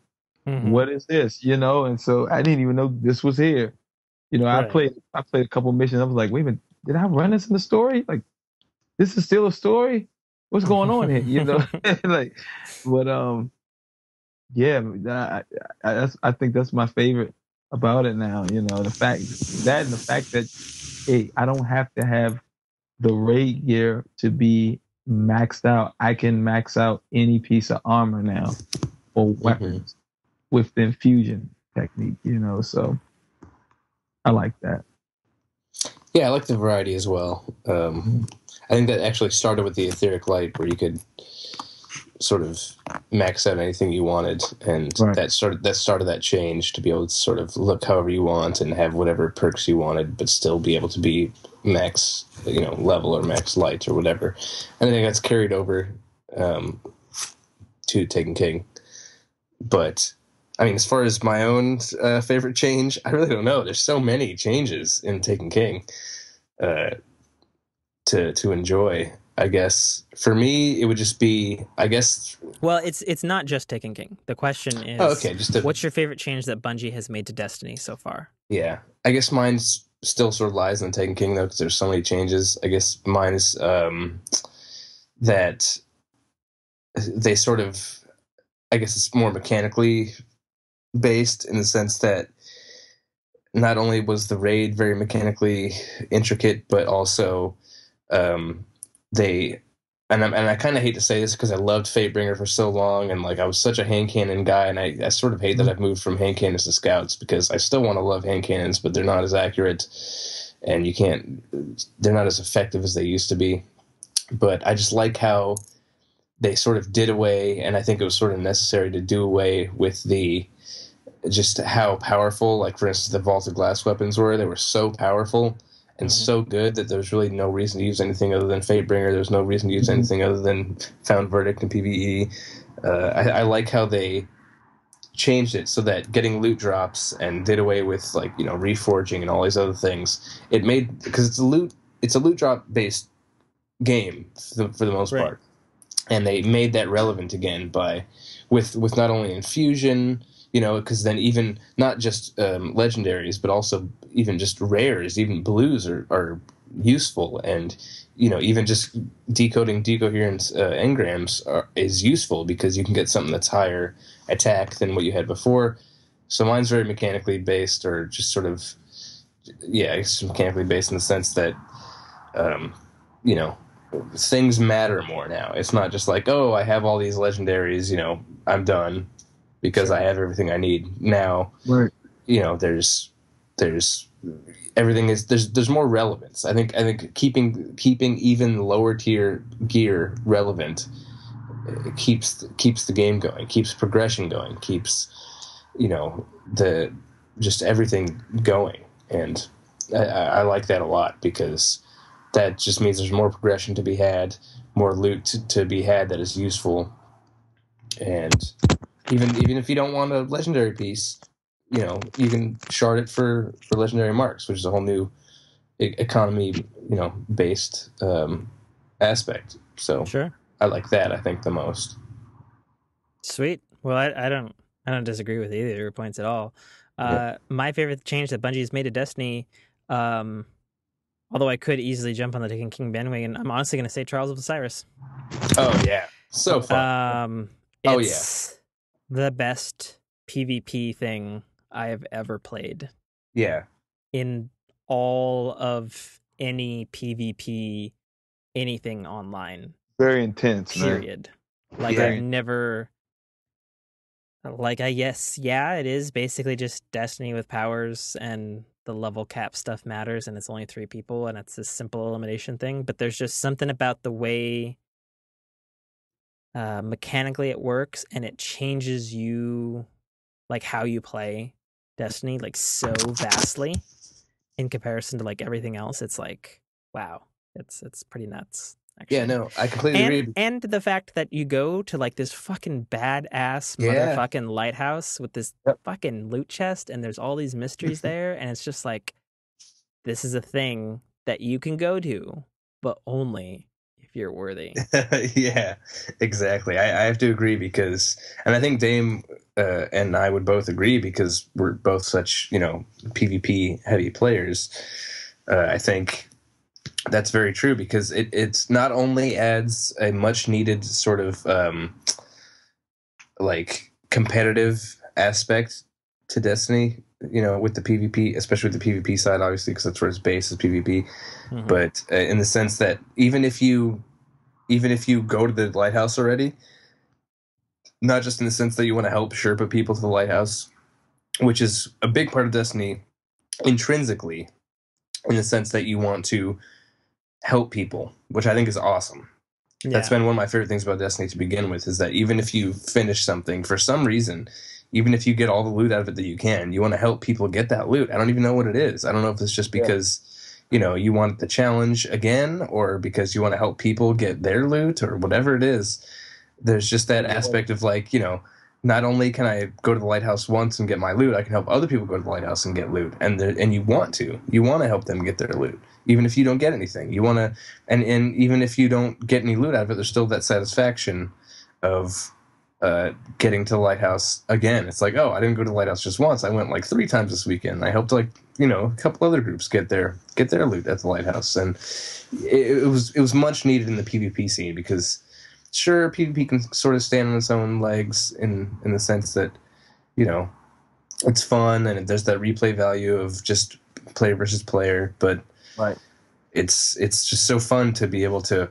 It's just so fun seeing all those 9 yellow dots on your card fill all the way out, even if it's more than once and you don't get any loot out of it. You just want to see that flawless card again because it's just it's so satisfying. That's why I did it. I got to a point where. I was lucky because out of like 5 trips to the lighthouse, I got everything that I needed. So I kept coming back for the thrill of it, and they helped get my other clan members to the lighthouse that had never been there before. And so it's just the rush of being that competitive against another person. It's a 3-on-3 gunfight. Mm-hmm. And yes, there are mechanics that people would try to exploit with the final round, with the meta of the game at that time, but it was always that seriousness that I always put in Trials, even in elimination when I play. It's always that recon work that you do 30 seconds before the match starts, and what to adjust, I never. If you guys don't know what we mean by recon work, you can go into the roster and you can look at the players when you're warping in, so you know exactly what guns, what their load out is, so that you can adjust. Yeah, it's like, oh, we got a blade dancer. Oh, great. Oh, we got a gunslinger. Or, or I think what was your thing, Killbot? Whenever we'd go in, and we're like, oh, great. It's 3 fucking hunters with 3 fucking thorns. It's my hunters. worst goddamn nightmare. Yeah, 3 hunters and 3 thorns. My worst nightmare. Was it with you? Was it us playing that night? It was okay. So it was. It might have been. We were in the Cauldron. I would never forget this. We were in the Cauldron. Oh, yeah. This was the one week when Trials was random, and we went across 3 hunters. And I would tell you, it was the most obnoxious game I had ever played. All they did was blink and shotgun. They were blinking everywhere. It was like, it was like, okay, you know, that science experiment, and they showed the protons, the electrons, and they just bouncing around all over the place. That's how they were. And I was like, this is ridiculous. Like, this is not competitive at all. This is just stupid. Right here. I think that was the 2 of us, actually. It might have been. I don't know. I'm almost positive, though, Dame. I think it was you, me, and Linux. I'm pretty sure playing Trials on it was Widow's Court. Yep. And and I had that clutch round with the Matador where I was almost dead. Oh, yeah. Like almost the entire. It's one of the I have the video of that. Yeah, it's one of the only videos I have on YouTube of me playing Destiny. It's one of the only videos I have. You have it on YouTube? You should link it onto our. I should, on Facebook, right? man. Yeah, it's one of the only videos I have, and it was, I think, like, you know, it's insanity. Yeah, it was just nuts. Yeah. Like I did not think I was gonna live, but I somehow survived, and this guy almost came with a shotgun, and I managed to take him out with the Matador. But and like, no, every other word out of your mouth was like, oh shit, oh shit, oh shit, oh shit, oh shit. Yeah, and I was like, he's moving around the corner, he's coming around, he's moving by the body, you know, and I was like just listing off like one of those, you know. Yeah, announcer guys. The intensity and it's just so good. Yeah, it is. Any PvP, that's the first mode that made like my heart race. Every time mine too. Yeah, seriously. And it's like any game that can make me do that, any competitive game that can make me do that, you got something. You got something really good. No kidding. Now I'm completely focused. I don't know if it can actually be competitive in the sense of like professional, you know, playing or whatever because of the supers and whatnot. I don't know, but it definitely has its in its own right has its like it's serious, just heart pumping, like heart racing, just like it's so intense and like it just. I'm so glad they made elimination permanent this year. Oh yeah, same here. Good call, because then it allows us to practice. But like we were saying earlier with the whole inspecting loadouts. Like I was saying at the beginning of this podcast, oh God, if Sunbreaker stays the way it is and I inspect and I see 3 Sunbreakers, I'm gonna blow my own brains out and just a thorn and just be done with it. Well, and on that completely sad and horrible note, obviously we love the shit out of Taken King and Trials and everything that we've talked about. Because I'm looking at the call recorder and it's fucking at 4 hours.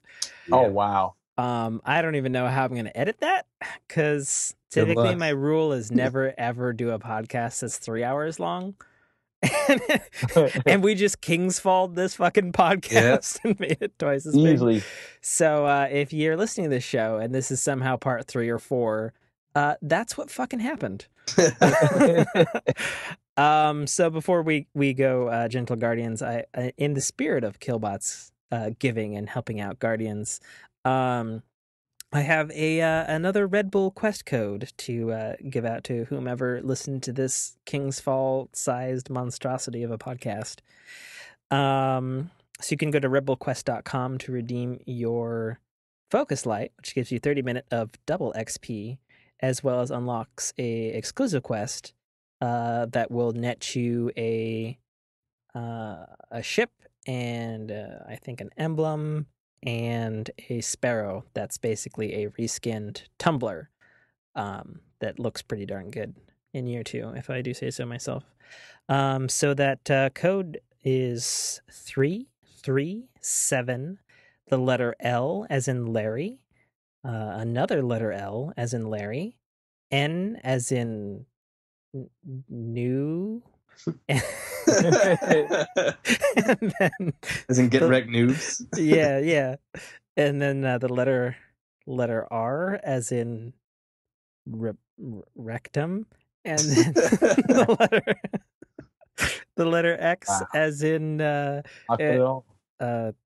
X Games. I can't even do that with a straight face. So that's 337LLNRX. That's yours, Guardians, if you can get through that. Final closing things here. Remember to give us a review on iTunes or wherever you download this podcast from. And don't forget, you can connect to us on social media with @on or through our Facebook page, www.facebook.com/Agents of the Nine, a Destiny podcast. You can check out our Twitter @Agents of the Nine, or of course, email us any questions, comments, or concerns. You too can answer the questions of the week, which, holy shit, I forgot to ask the question for next week, which is, thinking off the top of my head, what's the game or thing that you do when you feeling a little bit of burnout from Destiny so that you can go back and play more Destiny?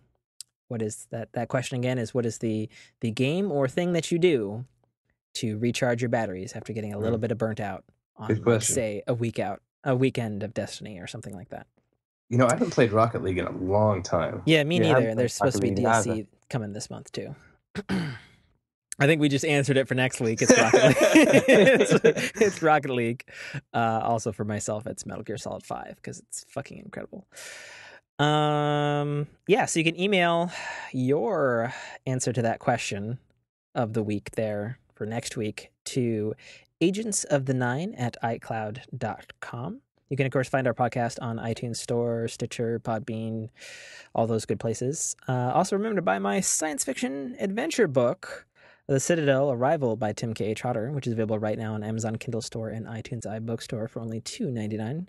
Get a free preview download when you visit those stores. It's a short story, only 160 to 190 pages, depending on your screen size. Again, that's $2.99 on Amazon Kindle and iTunes iBookstore. So buy a book, support this show.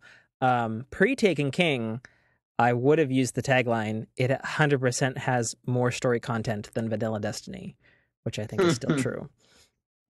Additionally, if you want more podcasts from people like myself or Damian, but on different subjects, I also host a weekly show called Rising Tide, a Marvel Cinematic Universe podcast, your one-stop shop for all things Marvel, movies, TV shows, comics, and more. And Damian's pretty regular on that, especially lately. So you can check him out there as well. So without further ado, sign off, gentlemen. I'm Tim K. Trotter, signing off. Get wrecked, Guardians. I am Killbot. You can check out my non-existent, this shit again, essentially YouTube channel at MLG space KV on YouTube, because there's nothing on it. So enjoy that, nerds. And I'm Self-Made Dame, and you can check out my stuff, my videos and content and stuff on YouTube as well. That I am Self-Made Dame. So yeah, got a little something up there. Some stuff. Shameless plug. Yeah. Yeah. I actually have a really nice Mr. Clutch series. It's hilarious too. Like it's a you have a what series? Mr. Clutch. Oh, nice. Mr. So Clutch. it's like I got like 6 videos of that alone. I'm adding more to it. So it's like insanely clutch things that I've done in the Crucible that has been like one of them is just ridiculous. Like if you see it, it's like there's no way in God's green earth he could have survived all of that stuff. Nice. Still have that. Hey man, you and I have to collaborate on that because I've had my fair share. Yeah. Me too. Oh yeah. I'm here. Speaking of which, I'm down for the 3 of us doing elimination at some point. That'd be awesome. Yeah. Let's do it. What are you doing right now? Hey, let's do it right now. I'm down. Yeah, sure. No, I would like to say again. This damn sword mission and trying to find spin metal, and I got like 7 more to find. Oh yeah, the hardcore spin metal. It's so hard. I have that for the Boltcaster, but Dude, fucking bullshit mission. I forgot to switch my sword over to my Warlock to skip the PvP part, but now I have to do it on my Titan. God damn it, it's gonna be so lame. So fucking shitty. Yeah. Alrighty, I'm gonna hang up on this, and then I'm gonna go take a leak, and we're all gonna play elimination then. Yeah. I'm up for elimination. You guys, yeah, Dame, you want to do it? I'm up for it. Let's go. I think it'd be a lot of fun. I'm going to be playing Titans, so we're going to win. Well, we're going to win anyway because you two are all fucking MLG and shit. If we have one of each class, that'll be interesting. And I'm It'll be hilarious. Yeah. No. And you can see like the shadow shot and full blown. Yeah, I'd love to see it from Dame. That'd be awesome. That shit is, yeah, man. All right, let's do it. Yeah, alrighty. I'm gonna. Oh my god, I can't even fucking believe it's 4 hours. Yeah, she's such a long one. My god, Jesus, you guys are so goddamn passionate. Imagine if we had Buzz and Bjorn on. That'd be insane. Yeah, Jesus. Yeah. I don't know. We're gonna have to figure this shit out because. Hey, good. I don't. Good luck editing this, by the way. Good luck. I don't know what else to do except to split it up into segments because like we talked for so long on every segment. Yeah. I know the first 20 minutes me and Damian were talking before you were here. Sure. But it's like, holy fuck. I just wish you luck on editing this because good God, you're going to have some serious work ahead of you. It was the Titan OP talk that did it. Yeah. Well, that and I shouldn't have taken that mac and cheese jalapeno dump. And I was like, here, you guys talk about Crucible. And then you two Crucible heads got together and we're just like, oh yeah, but what about this? Oh yeah, but oh my God. And then this thing, and I'm so mad. Oh my God. And I was actually back for probably like 5 minutes. And I was just like, what can I say to interrupt this? Yeah. Something about mac and cheese. There we go. Yeah. Serious talks. Oh my gosh. All right. I'm going to hang up and I'll be on in a couple minutes. Yeah, I'll be back in a few minutes as well. I'm going to take a jalapeno mac and cheese dump. All right. Oh my God. All right. Let's do it.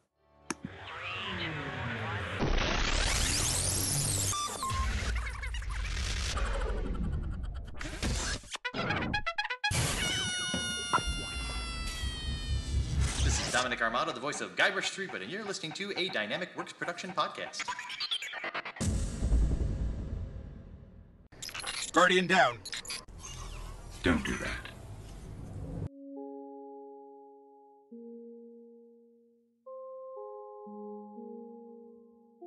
Yo. Hey. We are missing a Killbot. He was I don't know. He was just messaging on the Agents of the Nine PSN chat like literally a minute ago. Yeah, yeah. When the phone was ringing, I was in the middle of the nightfall, so I couldn't get to it. Did you hear the thing that's going to be a hot topic to talk about on the podcast that broke today with there's going to be microtransactions in Destiny? Really? Yeah, it broke today. It's official. It's on Bungie right now. You can read it. What? I didn't think they were going to take that route. Wow. To be fair, so far, is it for marks? No. So far, it's Tess Everis' thing. She's opening back up again, and she will be selling her Eververse wares, I guess as they're calling it. And for now, they're going to launch with 18 emotes. So it's, it's nothing like that breaks the game or anything. It's all completely optional. But they're also, surprise, Bungie will introduce yet another currency called silver. But the only way to obtain that is with real money.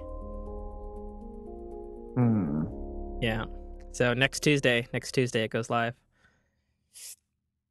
They're going to make a lot of money, but I don't think that was Bungie's call. I think that's an Activision call.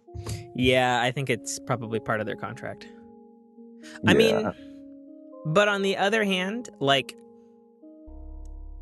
if it's just emotes, and like if it's like emotes and like maybe shaders and emblems, like I'm totally fine with that, to be honest. But if they start throwing fucking weapons and shit in there, then yeah, that's why I stopped playing like DC Universe and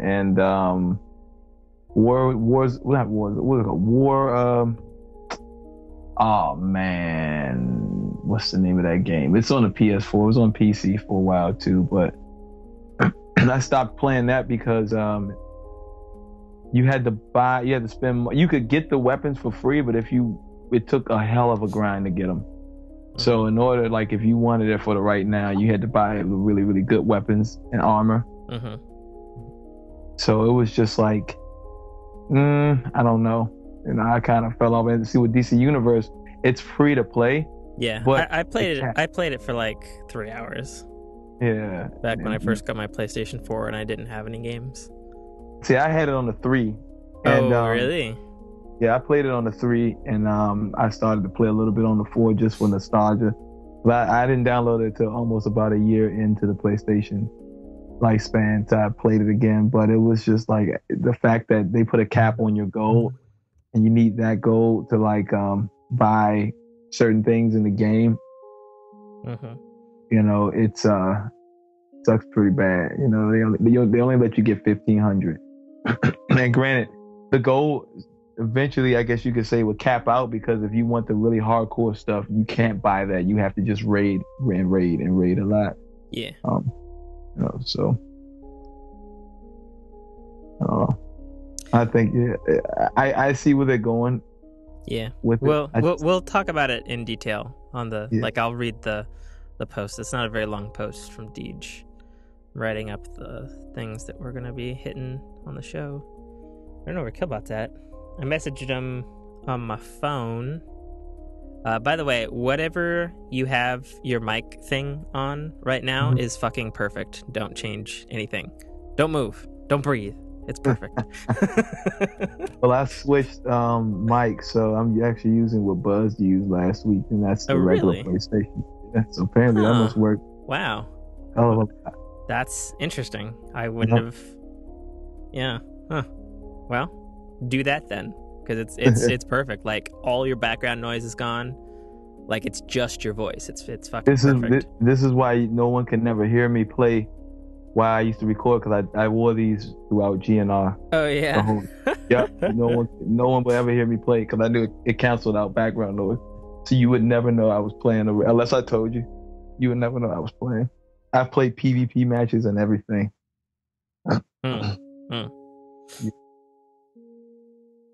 So pretty cool. Did you see the videos I put up one? Yeah, I watched your. I didn't watch the whole thing, but I fast forwarded the last 2 minutes of it. Your kill on Oryx. Oh yeah, that was yes. Yeah, that was good. Was that your first Oryx kill? Yep. Nice. Have you experienced it all from the beginning? Yep. And that's why I had a checkpoint at the end. Perfect, because we're gonna be talking raid today. Cool. What the fuck is Killbot? We should stream one and just have like a whole beginning to end podcast raid. Yeah, we should. You'd have to host the streaming though. I don't think I got the bandwidth for that shit. Cool. Yeah. I streamed a little bit today. I did Shack School, so I was streaming some Crucible stuff today. Nice. Yeah. Do you have your PlayStation on? Question mark? Yes. Can you see if Killbot's online there? I just saw because hold on.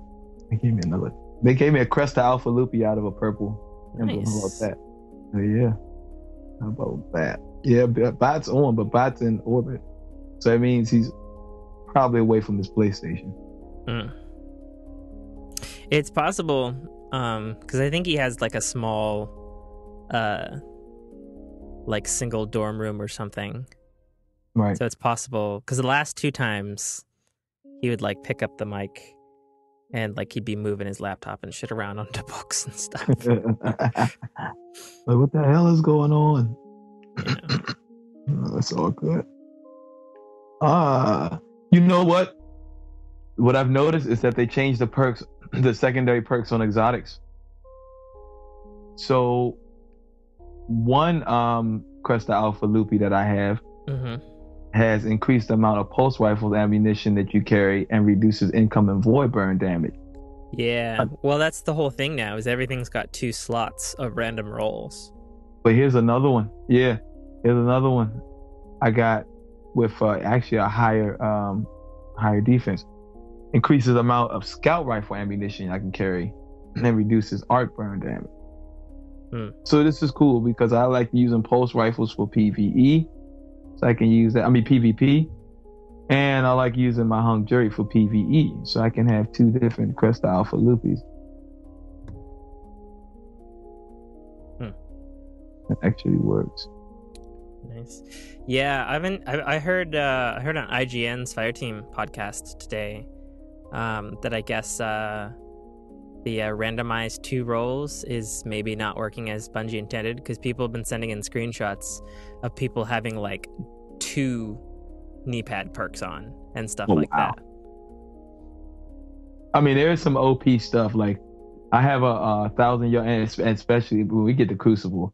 Oh man, I want to talk about OP because there's some things definitely broken. With you and Killbot will be able to light up the podcast with that shit. Oh my gosh, it's just ridiculous. It's ridiculous. But yeah, there are some things that are OP. Like I got 1,000 yards. I got 1,000 yards still with explosive rounds and unflinching and grenadier. You know, so that's like, just imagine if I had armor piercing and not grenadier. That would be a 1-shot kill anywhere. You know, because explosive rounds add extra damage as well as armor piercing adds stronger impact. You know, so and they're probably somewhere in the world or someone that will probably get all 3 of those roles that will line up like that, and that would be just insane. Yeah, dude. I was writing and I just realized, so like I named Buzz's lore segment, and I was just thinking about what I could name the Crucible segment, and then I was like, man, if only it was just like KD ratio, and I was like, wait a minute, Killbot and Damian. Oh my god, it's perfect. It works perfectly. Oh man, that's hot. I like it. I like it. I like that a lot. Let's see. There's Killbot. There he is. On PlayStation or In a few. oh, okay. Wonder what.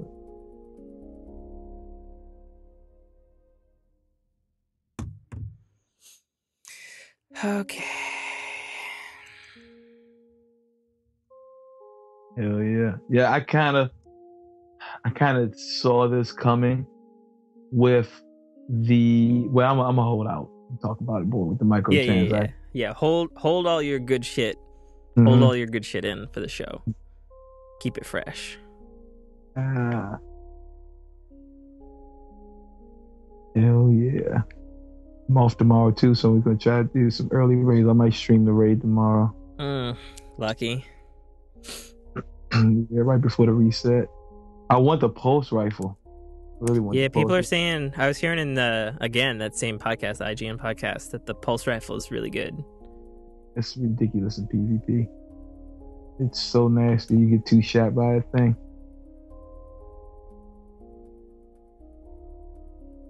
It's insane.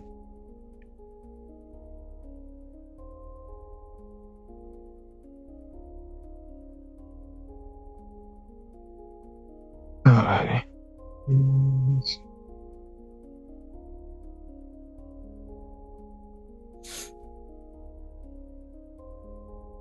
Oh, that's why Quantico wasn't on today, because it comes on tonight. As a matter of fact, it's on now. Show's pretty good. I actually watched it after Agents of S.H.I.E.L.D. went off last week. It's actually a really good show. Yeah. Oh, Damian, don't let me forget this podcast, because I totally forgot last podcast. I've got 2 Red Bull quest codes that I was hanging on to for the show. Don't let me close out the show without reading the Red Bull quest code. Or even like when we do the introductions, like do like a thing and be like, and then at some point in the show we're going to be giving away a Red Bull quest code or something, because I totally fucking forgot last week and I didn't even edit it in, like a little aside, like I totally forgot. So oh, good. Good.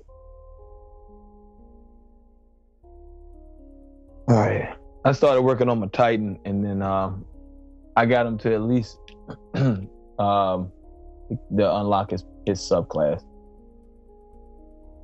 Nice.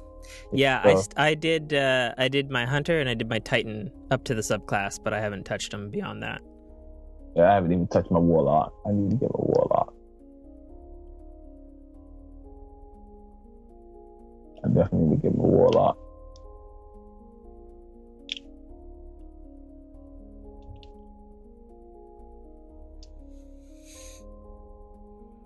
There we go.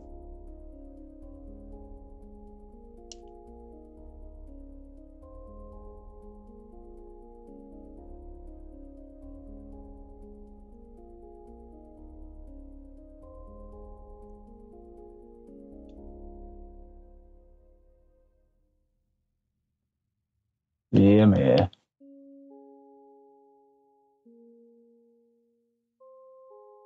I think I need this.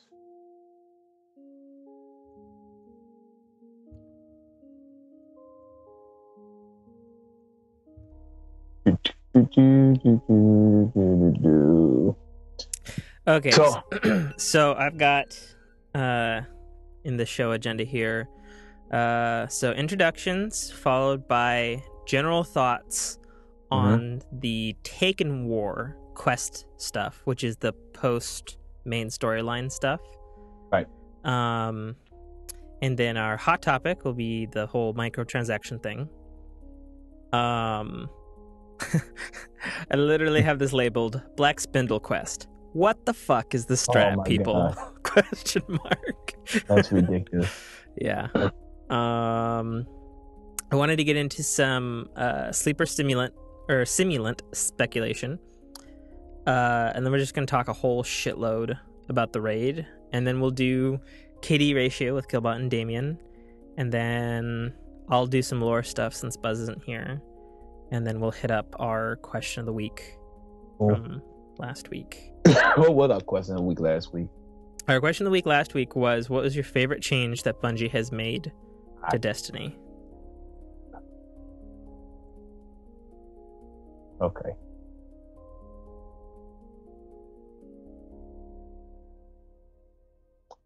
I think mine would probably be the, well, I'm going to hold on to it. I think that's enough.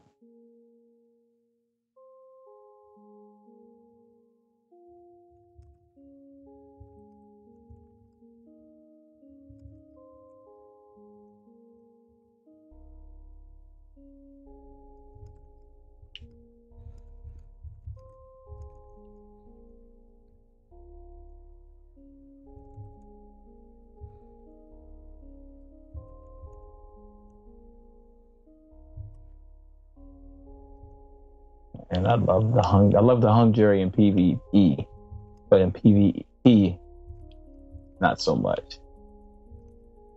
Takes me too long to down an opponent. Yeah. Dude, you know what I like, so I started doing that stupid quest for the what's the one where you have to use the last word?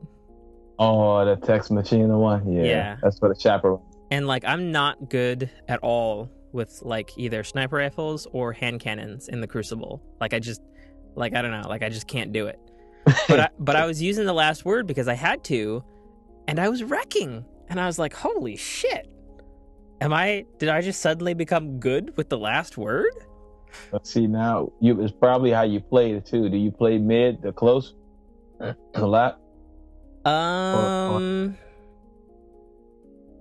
Sorta, I guess. I mean, and maybe I was using it like do you use the last word at all? No, I hate using last word. Oh, okay. Absolutely. I guess I'd have to ask Killbot. Like, like I've heard that the way you're supposed to use it is unscoped in and using it, but I was using it scoped in, and I was just fucking destroying people. And I was like, really? All right. You see, yeah, now because the aim assist has been upped, and the impact has been optimized for mid range, mid to close, as it should have been. So the complaint about that was the fact that you could be where you at and shoot me, and I'm all the way in DC. because the range was that stupid. You know, so what they did was to counterbalance that, they dumbed the range all the way down. I mean, they completely nerfed it, and they upped the auto aim. You know, so the aim assist.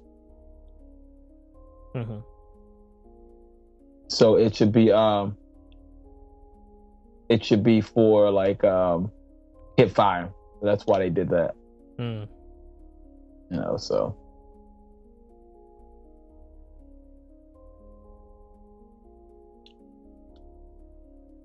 But yeah, I hate using last word.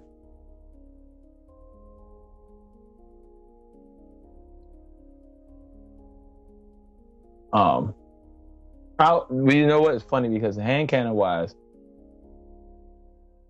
my baby was Hawk Moon, man. Look, you everyone knows that. So yeah, you still using it? Unfortunately, no, because it just doesn't shoot the same like it used to anymore. But and we also need to make sure when we get to the Crucible talk to talk about the changes / upcoming stuff.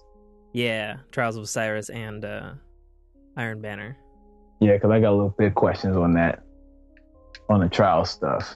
I think people are still gonna try to find a way to manipulate that matchmaking system. Yeah, maybe. We'll see. It's all good though.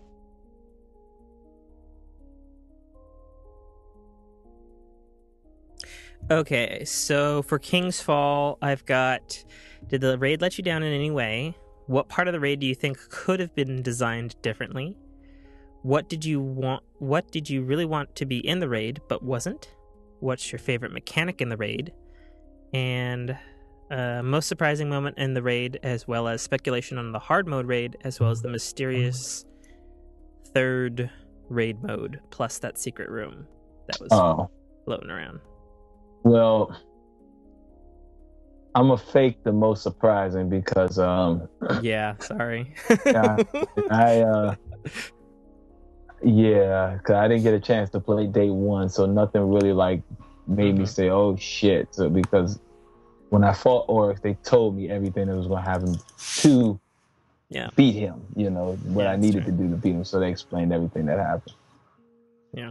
Hey, Killbot. Hello. Hey there. Yo. How's it going? It's going. It's one of those fucking Mondays. Right on. Sweet. So I just posted what the agenda is for the show, which I had time to write up while we were waiting on you.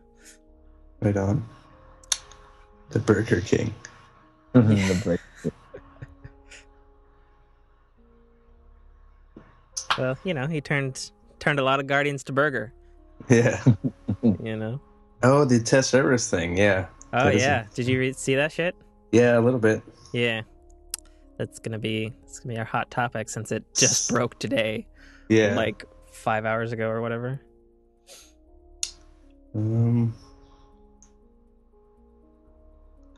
just looking through. Yeah. Do you like that lineup? Yeah, it looks good to me. Sweet. Very raid heavy, which is good. Yeah, well, we didn't cover it the last 2 weeks, so I think it's fair game now at this point. Sure. You know. Cool. And I was looking for a name, because like I have a name for Buzz's segment, but Buzz isn't here, so I'm not gonna throw out the name. But I was telling Damian, and I was like, man, if only we had something with like kill death ratio. And then I was like, wait a minute, Killbot. Damian, kill death ratio. That's great, actually. Yeah, it's perfect. It's so good. I feel much more clever than how fucking tired I am. Right on. Yeah, I'm kind of tired too. I had to get up really early this morning. Yeah, ditto. Okay, right on. Sweet. Do you have a? Am I hearing the fan of your computer or the fan in the back of your room there, Killbot? It's probably my PS4, I guess, because it gets super loud here. I can shut it off. Huh. Has it just been on?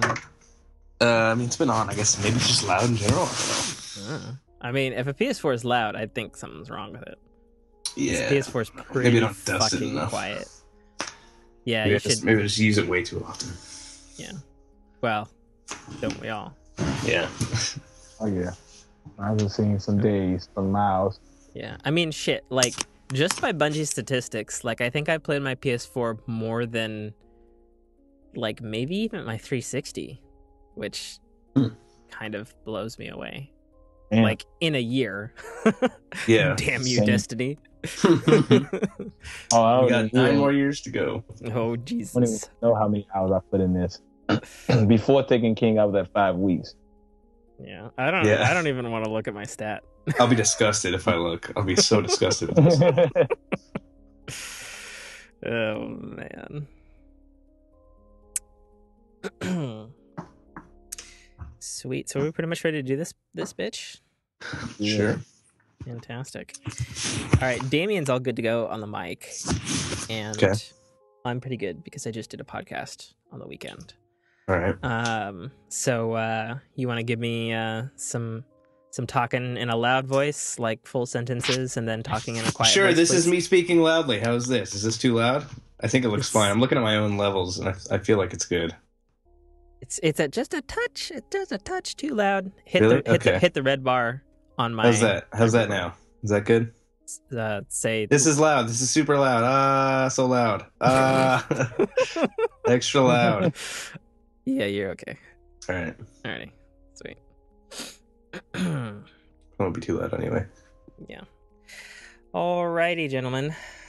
Oh wait, sorry. Hold on. That was okay. Maybe that. I What? confused my input with my output. Okay, there we go. Oh, okay. Did you rig up a real mic this time? No, Oh, okay. still have yet to do that. I got to figure out my inbox. There's no other way for me to do it, but Figure out your inbox. my M box. Like, M audio box. yeah, for like Pro Tools and stuff. Yeah. Yeah. I You're one of those Pro Tool users. Yeah, well, they made us use Pro Tools in school. So, Oh, I'm sorry about that. well, I mean, Pro Tools is good. It's Oh better. yeah, it's Yeah, definitely they're really good. good, but it's fucking microtransaction fuckfest. Oh, sure. You know, Well, what isn't these days? Even Logic Pros X. You know. Logic, yeah, I used Logic, but I used the Logic, the free version, or not the free version, but not Logic. GarageBand. No, not GarageBand. It was Logic Express. Express. That's so old, bro. Yeah, super. It's fucking Well, so I went old. straight from that to Pro Tools, and Pro Tools is the best for music, so that's what I ended up using for the most part. Yeah. I think that argument could be debatable at this point. Because Yeah, of- I guess. He uses everything on Logic. He produces on Logic. He mixes on Logic. And he's master. He can do Pro Tools, but he likes Logic because it's so much easier to maneuver around. I don't know how different Express is from Pro, but I was not, honestly, if I'm being honest, I'm not a huge fan of Logic Express. I mean, I don't know Well, if this interface. Bro, I mean, I'll be totally perfectly honest. Like, I'm no music master or anything like that with the DAWs, but you know, like I fucked around with all of the versions of GarageBand up to X, and I had Logic Pro 9, which is the full version of Express. Mhm. And like 9 is so fucking convoluted, like it pissed me off so much. And then when they introduced X, and then they also made the GarageBand, like the interfaces were in parity with each other. And then Logic like has this fucking awesome feature where it's just like it only gets more complex like if you add more things to it. So like it starts off like really simple, like looking like GarageBand interface, but then as you add more things and get into destructive editing, then it just brings up the more complications as you do them. So like, you know, if you're just fucking around with it, you don't have to be overburdened by a ton of shit. But anyway, I'm obviously biased. Sure, I mean, I know a lot of producers. I know they use Logic because Logic is actually better for plugins to produce. Well, and the whole thing with Logic though is since they went to Logic X and Apple rewrote their entire audio engine for 64-bit, it's like just way more nimble. And I know, because like I have friends in the music industry, and like I know their complaints about what are they on Pro Tools HD9? HD10. Are they on HD10? Yeah. Well, I remember the complaints on HD9 were that their audio engine just was like not as up to par. See, here's the bigger kicker for 10. There's some WAV files that work that after 9 can't carry over to 10. That's the part that sucks. Yeah. So I remember experiencing that. Yeah, that is. I didn't know that till I was working with one of my engineers, and he was working on 10. He was like, "Yeah, there's some files in this folder that I can't drag over because 10's not going to read it." I'm like, "Are you fucking kidding me?" So we got WAV files and folders that are no good unless it's 9 or below. Yeah, and I mean some of the stuff that like I've done musically and stuff, like the one, like Apple has slowly been getting to all of them, but like there were really fucking amazing plugins for this thing called like the ES2, which was widely used in the previous Logic and previous GarageBand iteration because they're built on the same engine.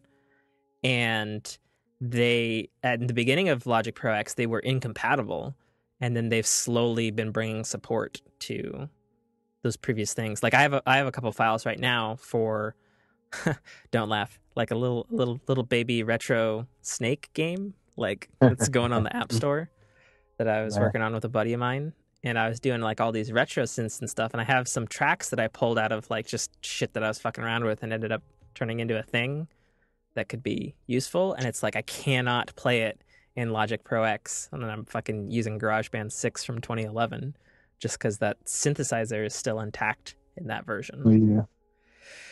But anyway, welcome to the musicians grumble, I guess. She just got real. Actually, if you don't mind, give me a second. I'm gonna go to the bathroom real quick, and then I'll be good to go. Yeah, sounds good. Yeah, I guess I never thought about it. You probably interact with all kinds of different sound equipment, Damian. Mm-hmm.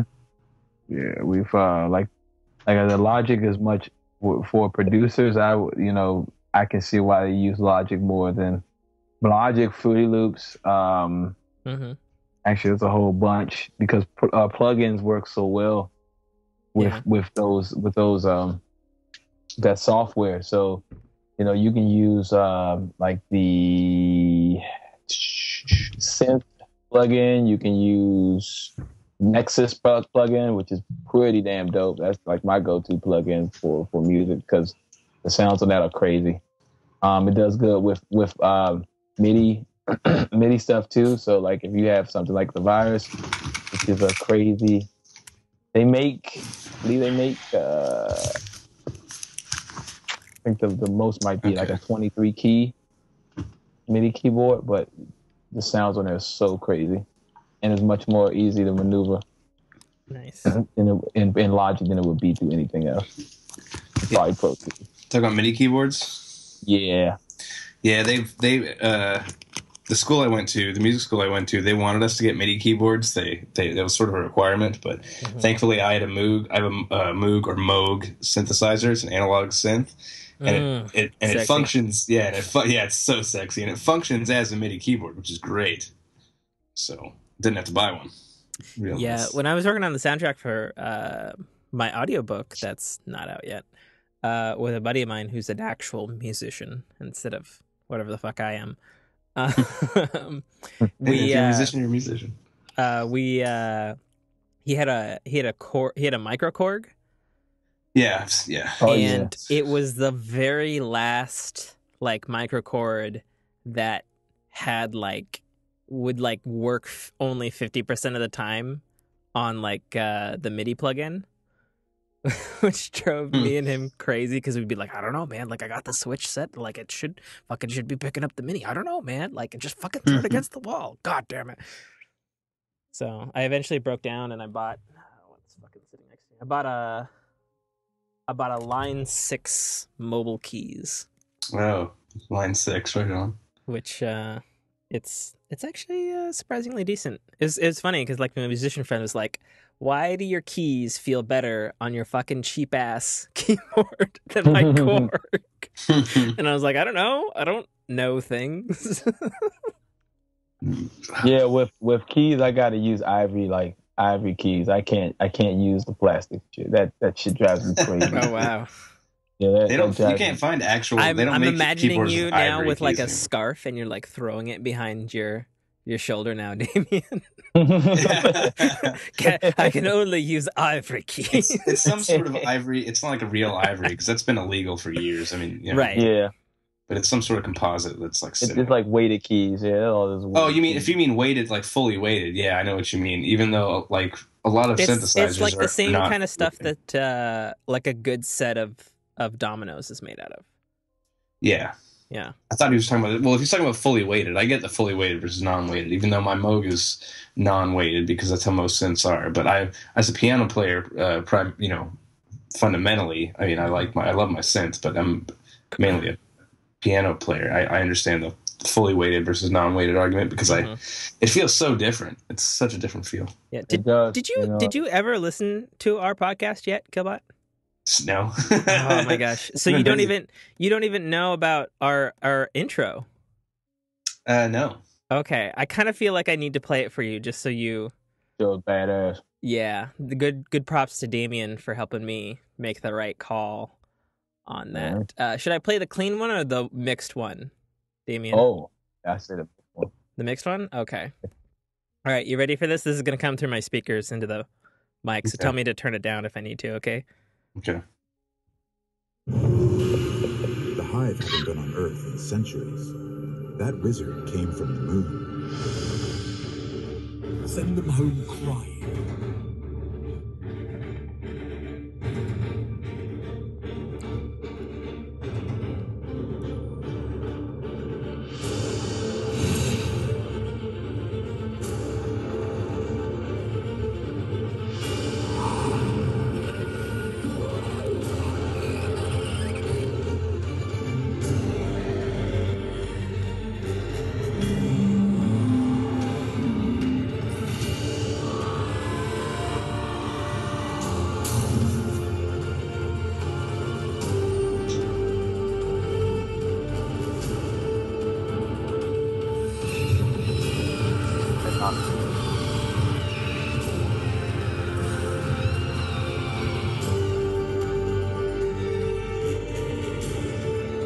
You're crushing them. Optical. Destroy her. God, it's freaking omnical.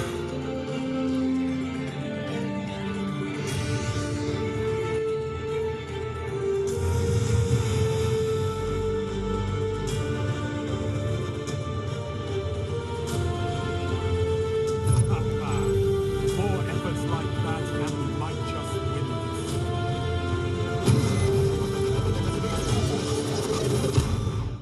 That's awesome. I love the Sepix Prime death noise at the end. That's great. Right? It's one of the better sounds, I think, in the game. Fun fact, right as he explodes, there's the sound effect for the exotic shard noise, I guess. Oh, really? Yeah, fun fact. Yeah, I love so much the music in Destiny, especially some of the newer music. I was actually figuring out one of the like little songs. Actually, I think it is piano in the actual song, but I was figuring it out on piano too. I was figuring nice. Yeah, I kind of want to do my own little renditions of some of the pieces from this. If you ever do that shit and you have the MIDI for it, please send it my way. Sure, yeah. I mean, I'll have to get on that. I gotta get on writing my own songs again because I've been lagging on that since I've been teaching lately. So, but I definitely want to get to some personal stuff of my own. Yeah, like it was funny. Like I originally wanted to use like a Destiny song. I was trying to find like a MIDI of just like any sort of Destiny song because like I'm really good at remixing. But like I just fucking couldn't find anything except for that fucking Paul McCartney shit. So I ended up like what you listen to, like that's not actually from Destiny. Like it's a licensed, like I licensed that fucking shit. Yeah, so. I remember. Anyway, let's do this fucking podcast, yo. Yeah, agreed. Okay.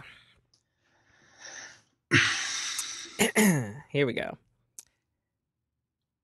Cut!